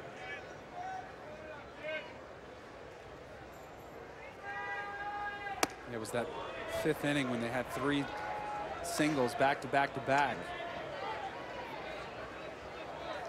Other than that, though, Thornhill has been a machine.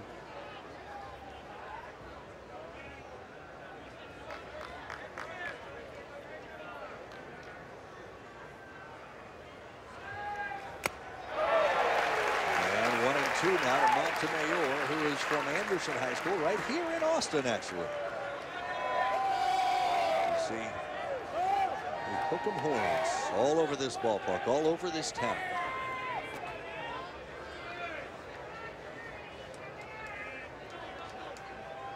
One-two from Thornhill. Fouled back.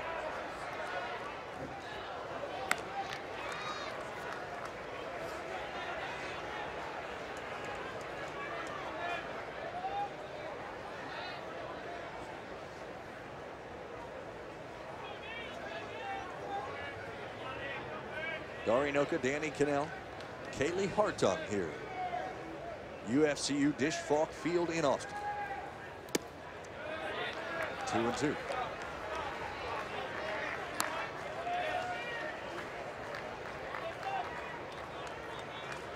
Oh, there you go. Just look from that truck. Yeah. It's a pretty good view back there, too, isn't it? I would say that is a good look, yeah.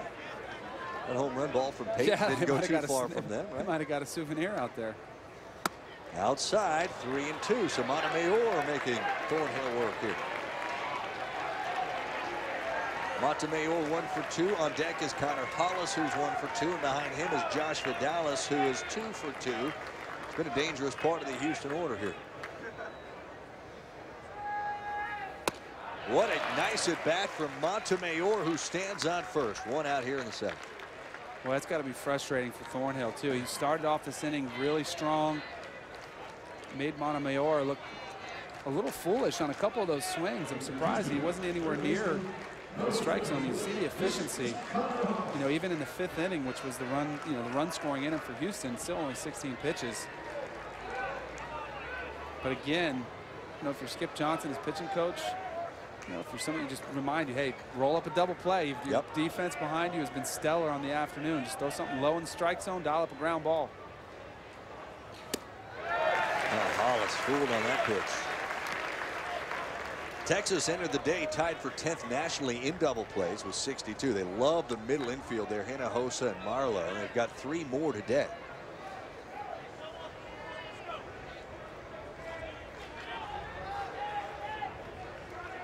Hollis out of Arlington, Texas. Now 2 straight outside fastballs, 2 straight swinging strikes. He's got Hollis on his heels right now, who's struggling. I think they were off-speed pitches. And I wouldn't be surprised to go back to the well one more time. What do you throw here then? I mean, I would expect something out of the strike zone. Maybe, but he's been swinging at pitches out of the strike zone. Why not go back to the well one more time? Ground ball, foul. That one actually hung a little bit. It's probably not the location that Thornhill would have had in his mind when that ball was released from his hand.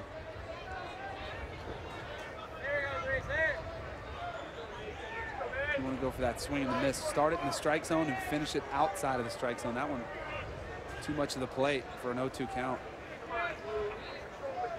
Montemayor, not much speed over there at first.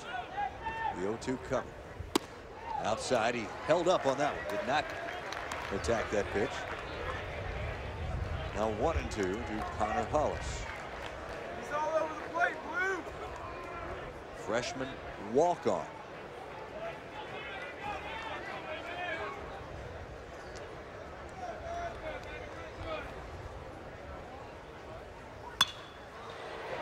Liner to short. Caught by Hinojosa, 2 down. For more coverage of the Division I baseball tournament and interactive brackets, make sure you go check out ncaa.com. You know, that pitch I think he's going to, Dari, is that cutter, the one pitch he's developed as of late. You know, you see his fastball around 91, 92, and then the cutter around 83, 84 with some really solid movement on it. That's the pitch they say he loves against righties. Yeah. So here's Vidalis. Now, Vidalis, the most dangerous hitter for Houston so far, 2 for 2, a couple of singles in this game.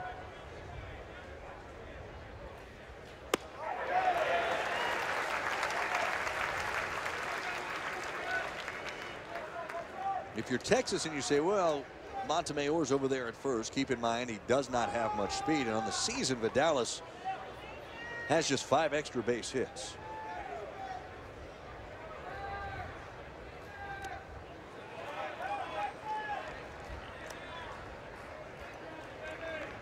Houston today was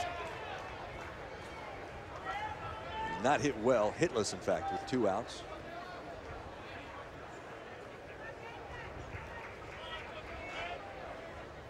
Oh for 4. They've also grounded into some ending inning double plays.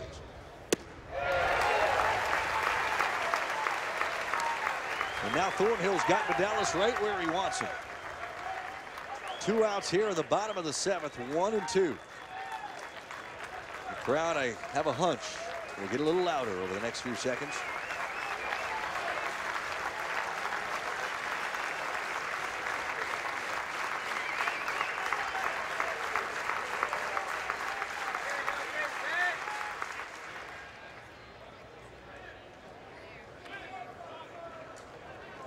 And they'll get to do it again.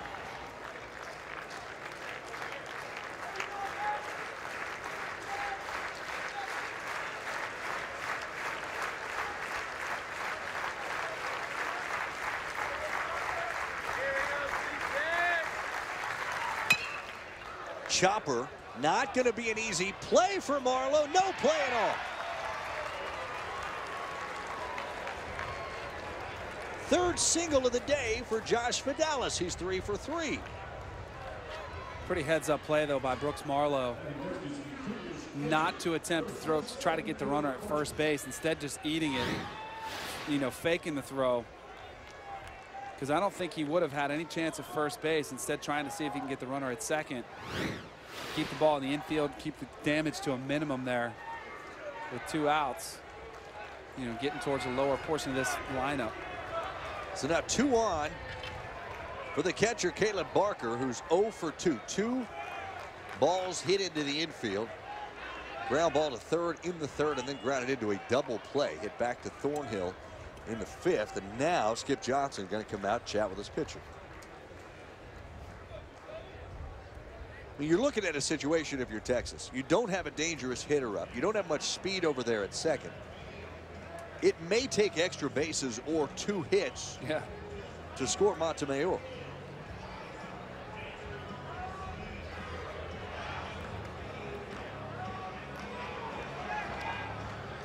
That's it. Skip Johnson going to head back to the Texas dugout, which of course is normally the visitors' dugout here in this ballpark, and is today. Just Texas is living in it.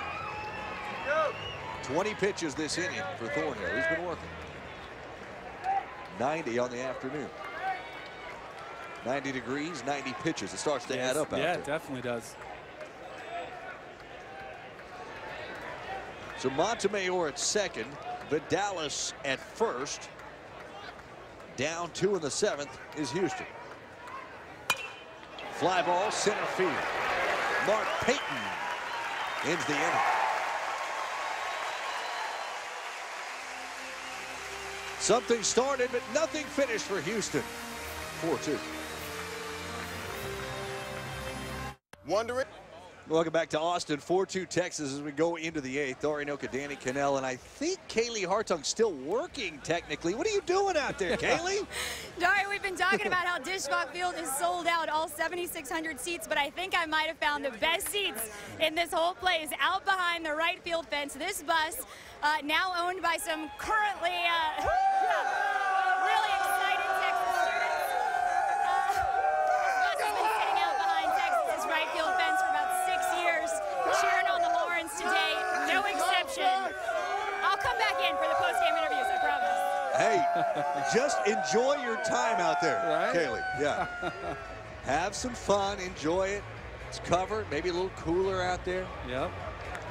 Now how are we gonna get down? That's the question now. I want to hit up the post game out there. Right? Yeah. That could be fun. Look at now I'm stuck here, guys. What am I?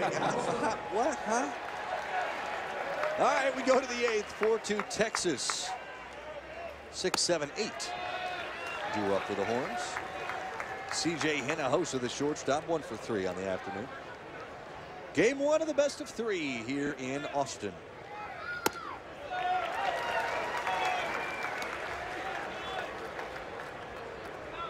Texas will be the home team in tomorrow's game 2 that begins at 2 o'clock Eastern time.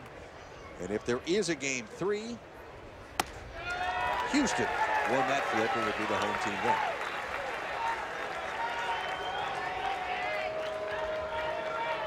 So Tyler Ford has found some trouble now. 3-0 to Hinojosa.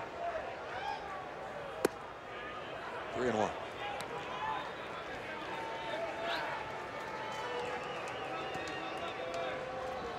I believe Kaylee has made her way out. Fouled back 3-2. Full count. I don't see the blue out there in the sea of burnt orange. It's gone. Yeah.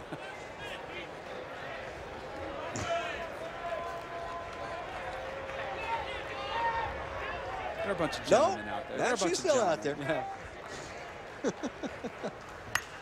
Hinojosa with a leadoff hit for Texas in the 8th.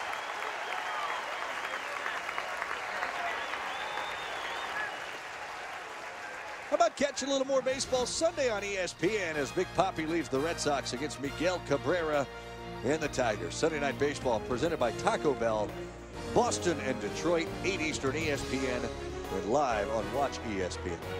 You and I will talk a little Major League Baseball tomorrow. Yeah. You are Mel Kiper tomorrow. You are my radio co-host on Saturday morning. That's right. We'll do it from 1300 here in Austin together, you and I. That'll be fun. And then we'll come right here for game 2. And that bunt is popped up. Ford makes the play.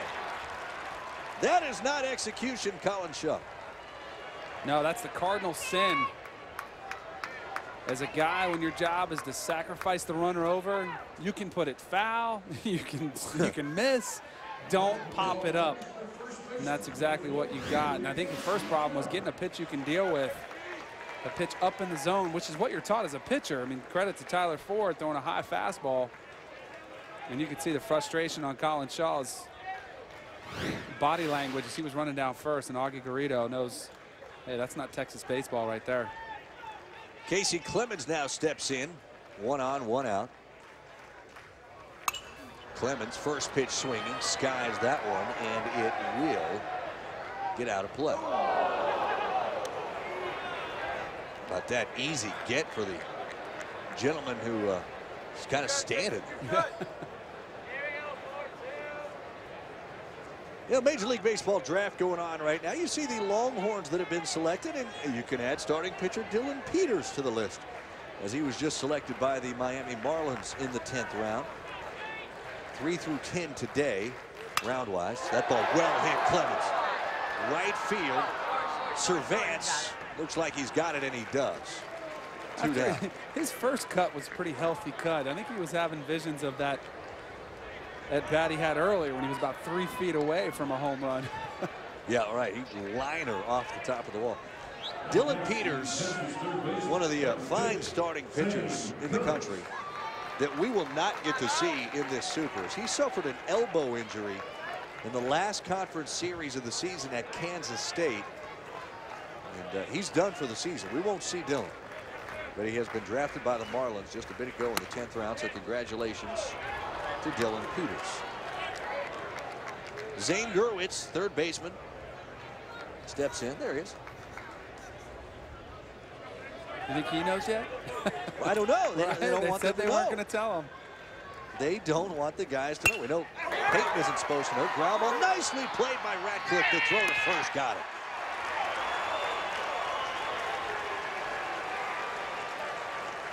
Well done, Frankie Ratcliffe.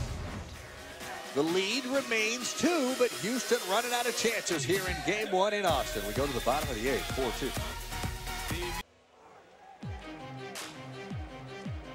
How about Houston Street? ESPN counting down the 25 most impactful players in College World Series history, as decided by an expert panel of ESPN's college baseball writers and announcers. One player will be revealed every day until the start of the College World Series, June 14th. For more information on the CWS 25, go to ESPN.com/college-sports. Houston Street, just fantastic. Take a look at what he did in Texas. Most outstanding player in the 2002 College World Series and the all-tournament team that year. College World Series Legends team announced part of that in 2010. He was something else. Speaking of pitching, Nathan Thornhill was something else as well. Ran into a little bit of trouble in the 5th. That's when the 2 runs crossed the plate. 91 pitches, and his day is done. And now they bring in John Curtis, 6'4" sophomore from Southlake, Texas. Guys really battled through some issues, some injuries. Tommy John surgery, then thoracic outlet surgery. It's been a long road back for John Curtis, but he came back earlier this season, and he's been very, very good. He's got a team-high 8 saves. You know what? He can bring it, too. He can pump it up there, 94, 95 miles an hour when he rears back. Pinch hitter for Houston is Jacob Lewinberg. Lewinberg, a 6-foot redshirt senior. Caledonia, Wisconsin is Lewinberg's hometown, as you see what John Curtis has done so far.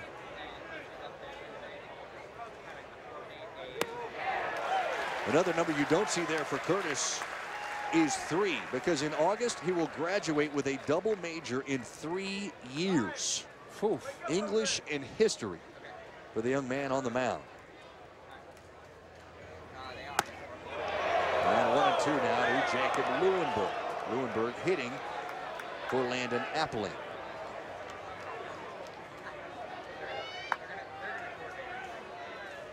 And then after Lewinberg is up, we go to the top of the order, and Kyle Servance. Whoa, didn't miss by much. Crowd here certainly wanted it. He didn't miss the strike zone by much, but he missed the spot. I think that's what umpires sometimes throws him off a little bit. See that catcher move his glove to one side or the other, even though it might have been a strike. They want to see you hit that catcher's mitt.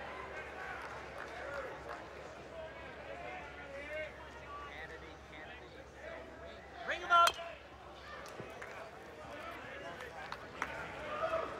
The thing I've noticed about Thornhill and Curtis, is they bring the heat. I mean, Curtis a little bit more, pumped it up there to 95, but it looks so effortless and very sound mechanically. It doesn't look like they're overthrowing. Ball just pops off their hands. 2-2. Clemens over to Curtis, 1 away. Let's go to our Charlotte studio. Matt Schick. Thank you, Dari and Danny. We are underway in Louisville. Kennesaw State, the 3 seed out of the Tallahassee Regional, taking on Louisville. That is in the bottom of the first inning. That's on ESPNU right now. But you don't need to go there. You can watch Dari and Danny. We'll get there when we get there, right? That's you right. can go watch it when it's time. Kennesaw State, one of the unbelievable stories. 26 out of 27 or 25. They have an unbelievable record. I think it. The hottest team in the country. Yeah, and they lost once. They lost once over the weekend, did they not? Let's see. Let me look. Yeah, they lost once. Alabama. And they ended up in the winner-take-all game. But just 2 losses, I think, in their last 28 or 29. Here's Cervance. 1-1. A remarkable story. Head coach that's been there for decades, won championships at the NAIA level, Division II level. I think I read today no more than 300 people had been to any of their home games, but all of a sudden, there are bars in Atlanta that are packed watching them. That's pretty cool. With discounts in some of those establishments if you wear black and gold. That's what makes this game, college baseball, so great. You just don't. The Fresno State of a few years ago that wins it after coming through a regional as a 4 seed. The Stony Brook and Kent State in the World Series at the same time. That's down 3-1 now to the leadoff man, Cervance, who, by the way, does have 31 steals this season. Augie does not look concerned. I don't think he ever does. No. He's been around the block. There's not much that's going to rattle him. He's good. Yep. We're good. I like my closer. Well hit right field. Shaw retreats and he stops at the warning track and makes the play. He knows he's got a lot of room to work with out there, too. Yes, he does. That ball was hit pretty well. Shaw was able to track it down with ease. Left fielder Michael Pyatt steps in, 1 for 3 today. How strange do you think that would be as an outfielder? On a field that's entirely turf, and the warning track is turf. You're not looking at the track when you're tracking a foul ball, and it feels the same. I don't know how strange. It'd be dangerous. Well, I'm yeah, kind of true. worried. You'd have to shag a lot of BP and a lot of fungos out there to try to get your bearings of where you are on the field. And you'd have to have great communication, with your infielders, with your other outfielders. Try to get them to make sure they're giving you a heads up. Pyatt, well hit. Payton hardly had to move. We're through 8. Texas, top of the order coming up. They're 3 defensive outs away from 1 game. Come on.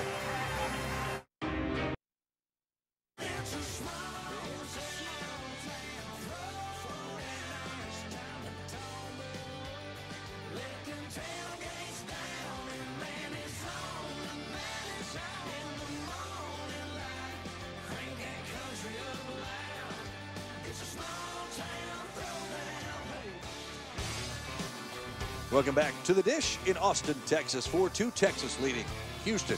Game 1 of the Super Regional. Dari Noka, Danny Cannell, Kaylee Hartung.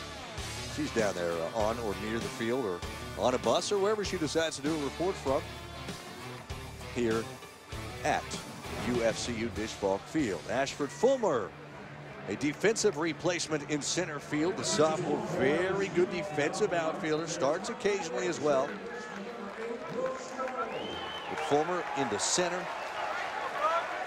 Jacob Leuenberg had hit for the previous center fielder Appling. So Fulmer essentially replaces Leuenberg as Tyler Ford continues on the mound for Houston. And it's the top of the Texas order, Brooks Marlowe.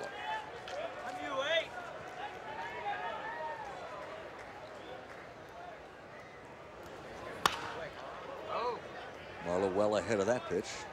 1-1.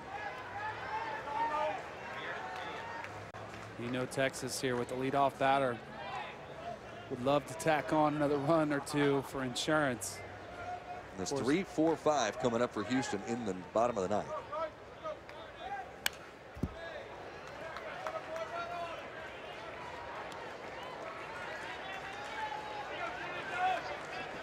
What kind of pressure shifts to the shoulders of Houston if they don't win, or to whoever loses game one? Well, I mean, it's you know, you're facing elimination. You're facing your season being over, so definitely.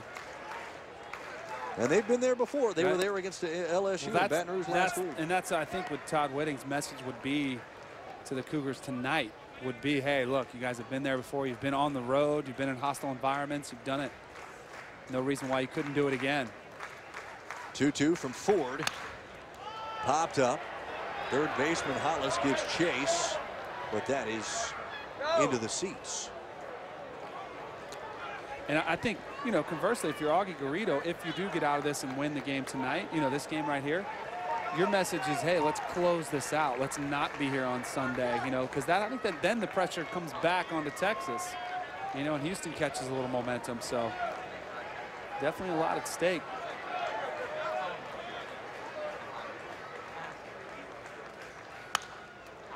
Another sky-high pop-up. Hollis once again, and still doesn't have a play.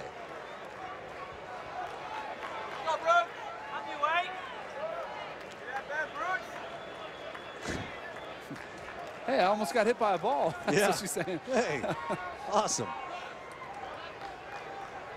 And I'm on the phone, so I would have never seen it. Right, exactly.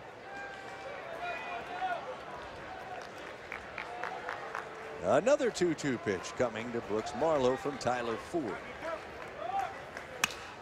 And that is popped up, but in fair territory. The Dallas, the second baseman, back. The new center fielder, Fulmer, in and makes the play. Don't miss the world's greatest extreme athletes as they compete on Action Sports Ultimate Stage. Tonight, the men's Moto X Best Whip Final, Moto X Step Up Final, and the Skateboard Big Air Final, X Games Austin at 8 Eastern on ESPN and live on Watch ESPN. There's 2 sites for the X Games here, but the half pipe is, I guess, 10 blocks away and awesomely located. Right in front of the Capitol building is the backdrop.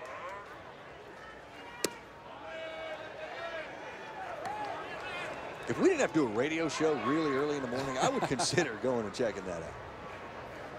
I'm going tomorrow night for sure. Are you? I'm going to go check it out. So I keep thinking you're going to go to San Antonio tomorrow night and watch game 2 of your Heat against the Spurs.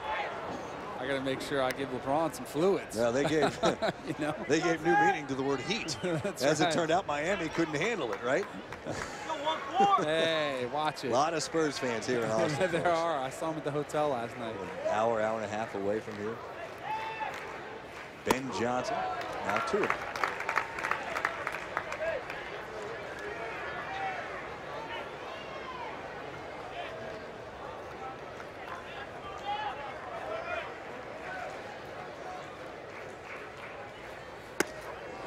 There's a strike, 2-1. Caught the corner.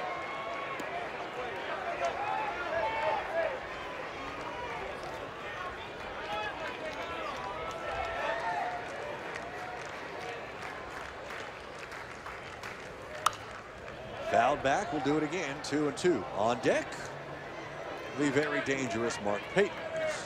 2 for 4 today, 2-run homer and a single. You know, you look at it, kind of the factors in this game. Mark Payton, obviously, with the 2-run home run. And then Thornhill, you know, said at the beginning of the game, he could set this tone as a senior leader, and he was calm, in command for most of the day. It's like a little blip in the 5th inning. That ball hit to left field. Hyatt back and then up and makes the catch. He made it a little bit of an adventure there, kind of misplayed it, took a step back. Ball didn't get all the barrel, though. I think it was. It looked more imposing. It right? did. I think he even thought it was, too.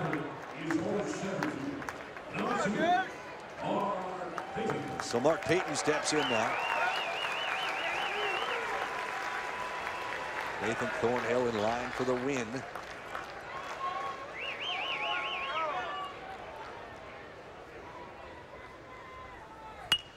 Payton looking for an infield hit on a bunt, and he's got it.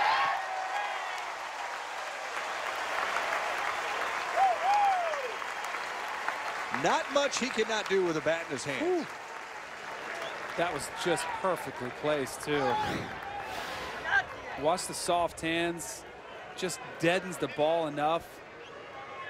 Catch the third baseman back on his heels. Connor Hollis playing deep. You saw how deep he was playing. Ford tried his best to come over and play it. Really no play. Smart decision there. Yeah, he knew it. Only disaster could happen there. So now Frank Anderson comes back out for Houston. Again, for 4 seasons, Augie Garrido's pitching coach at Texas from 2000 to 2003 before he left to become the head coach at Oklahoma State. Actually replaced Tom Holliday, who then took his spot here as pitching coach at Texas. All right, so the approach perhaps, I mean, you've got to wonder if they're discussing Peyton and whether or not he may try to steal. Another run would feel devastating today for Houston. And Peyton is 19 of 20 in stolen base attempts this season.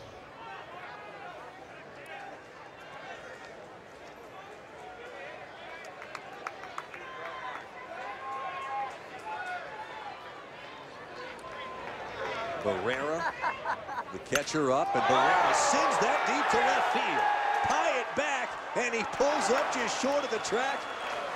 And the thrill didn't last long for this Longhorn crowd. 3 outs to go. 3-4-5 coming up for Houston. The NCAA Baseball Super Regionals is presented by the Quicksilver Card from Capital One. Earn 1.5% cash back on every purchase. And in part by Heineken. Open your world. Enjoy responsibly. Welcome back to Austin, Texas. Game 1 of this Super Regional. Texas is 3 outs away from wrapping up and taking a 1-0 lead. Time to check out what Nathan Thornhill did. He was in complete command for most of the afternoon. His off-speed stuff was working. Had a couple Houston batters swinging at it. Change-up was solid for him, but pretty much in command all afternoon was Nathan Thornhill. That young man is our Capital One player of the game. 7 innings, just 7 hits and 2 earned runs. Efficient. That's what I would really describe it. You look at only 91 pitches. You know, was working ahead for primarily most of the day when you look at the counts that the hitters were facing. Only 1 walk.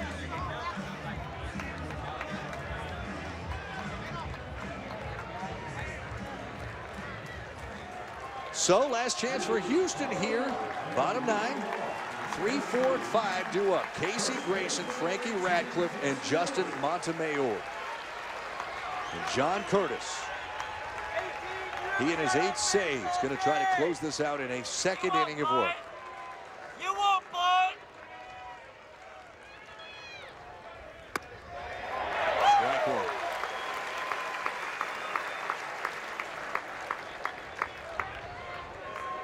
Texas comes back tomorrow. They're the home team here. Will bat last. A win today would be big. And for Houston, they then have to convince themselves that it's no different than Baton Rouge last week, where we had backs against the wall and won. But Casey, do it. 1-1 coming to Grayson. Yeah.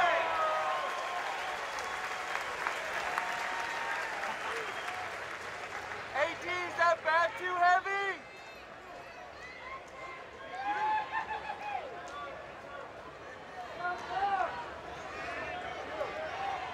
Looking for his first hit of the day.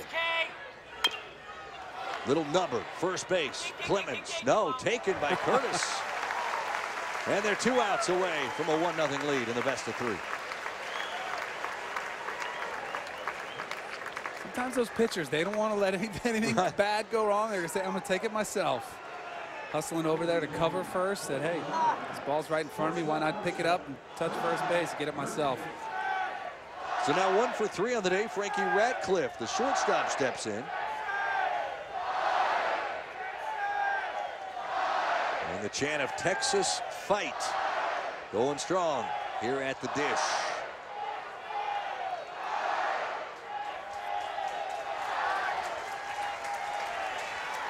Take first pitch. Inside 1-0.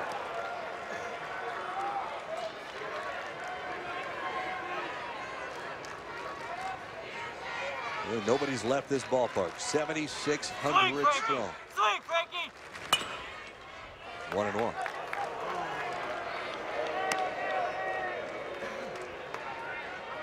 Entire weekend is sold out.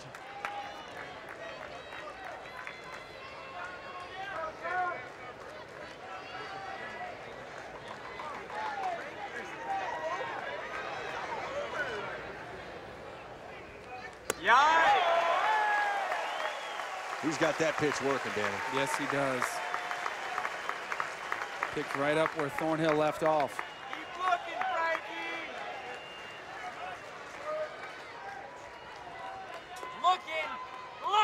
Looking. Well hit center field. It is down for a base hit. Peyton makes a great play to cut it off. He did. And hold Ratcliffe to a single. For a second there, I thought he might have misplayed it, and then you forget how much room is out there in center field for him to track that down.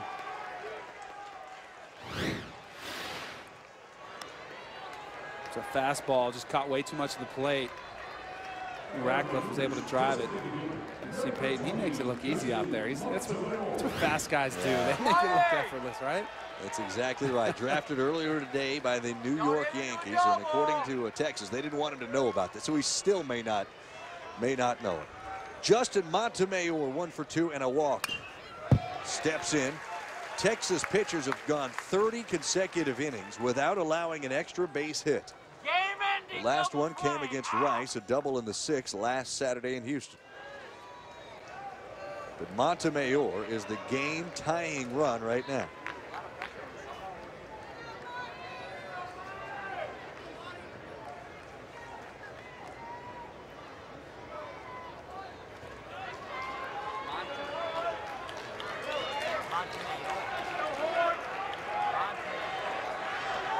Conversation over. 0-1 soon coming to Montemayor.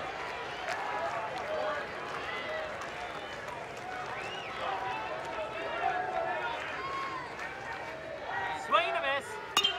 Ground ball. Clemens to second for 1. This may end it. No!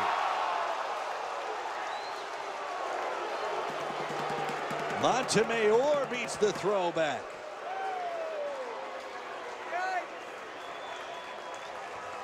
That was close. Really close. That ball was fielded as about as cleanly as you can get from Casey Clemens at first base. Beautiful scoop, the quick throw, and then hustles back to cover. Just a little too late, though. Good call by the first base up, David Savage. So Connor Hollis, the last chance for Houston. Take that back.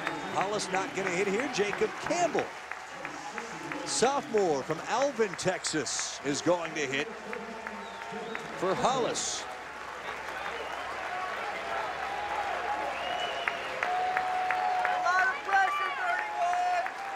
Well, you talk about a pressure situation here.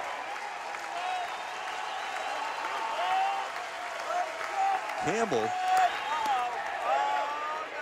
on the season, Danny, has 1 hit. He's 1 for 21. Yes, that's 0-48.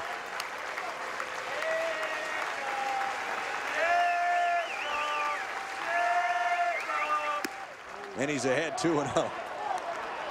You just let him swing here, right? Absolutely. If you're Curtis, you just got to pound the strike zone.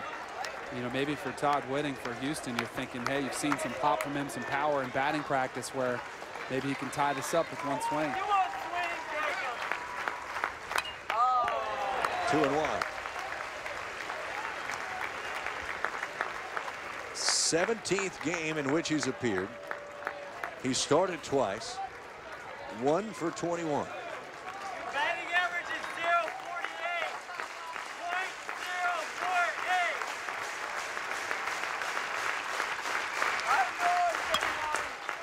.048. Look at that into left center field, but sliding over is Johnson.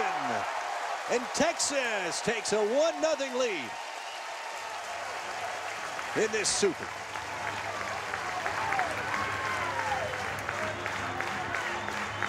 The Longhorns now one win from a 35th trip to Omaha for the College World Series.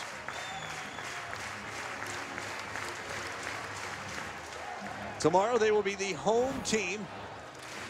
ESPN, 2 o'clock Eastern time. We will have game number 2 for you from here at the Dish. You see our bracket. Texas up 1-0 now on Houston. Oklahoma State and UC Irvine play a little later tonight on ESPNU. Louisville and Kennesaw State underway on ESPNU. And Vanderbilt knocked off Stanford earlier, 11-6. Final score, Texas 4, Houston 2. Coming up around the horn, presented by Smirnoff. Game 2 right here, 2 Eastern on ESPN tomorrow. For Danny Cannell and our entire crew, I'm Dari Noka saying goodbye from Austin.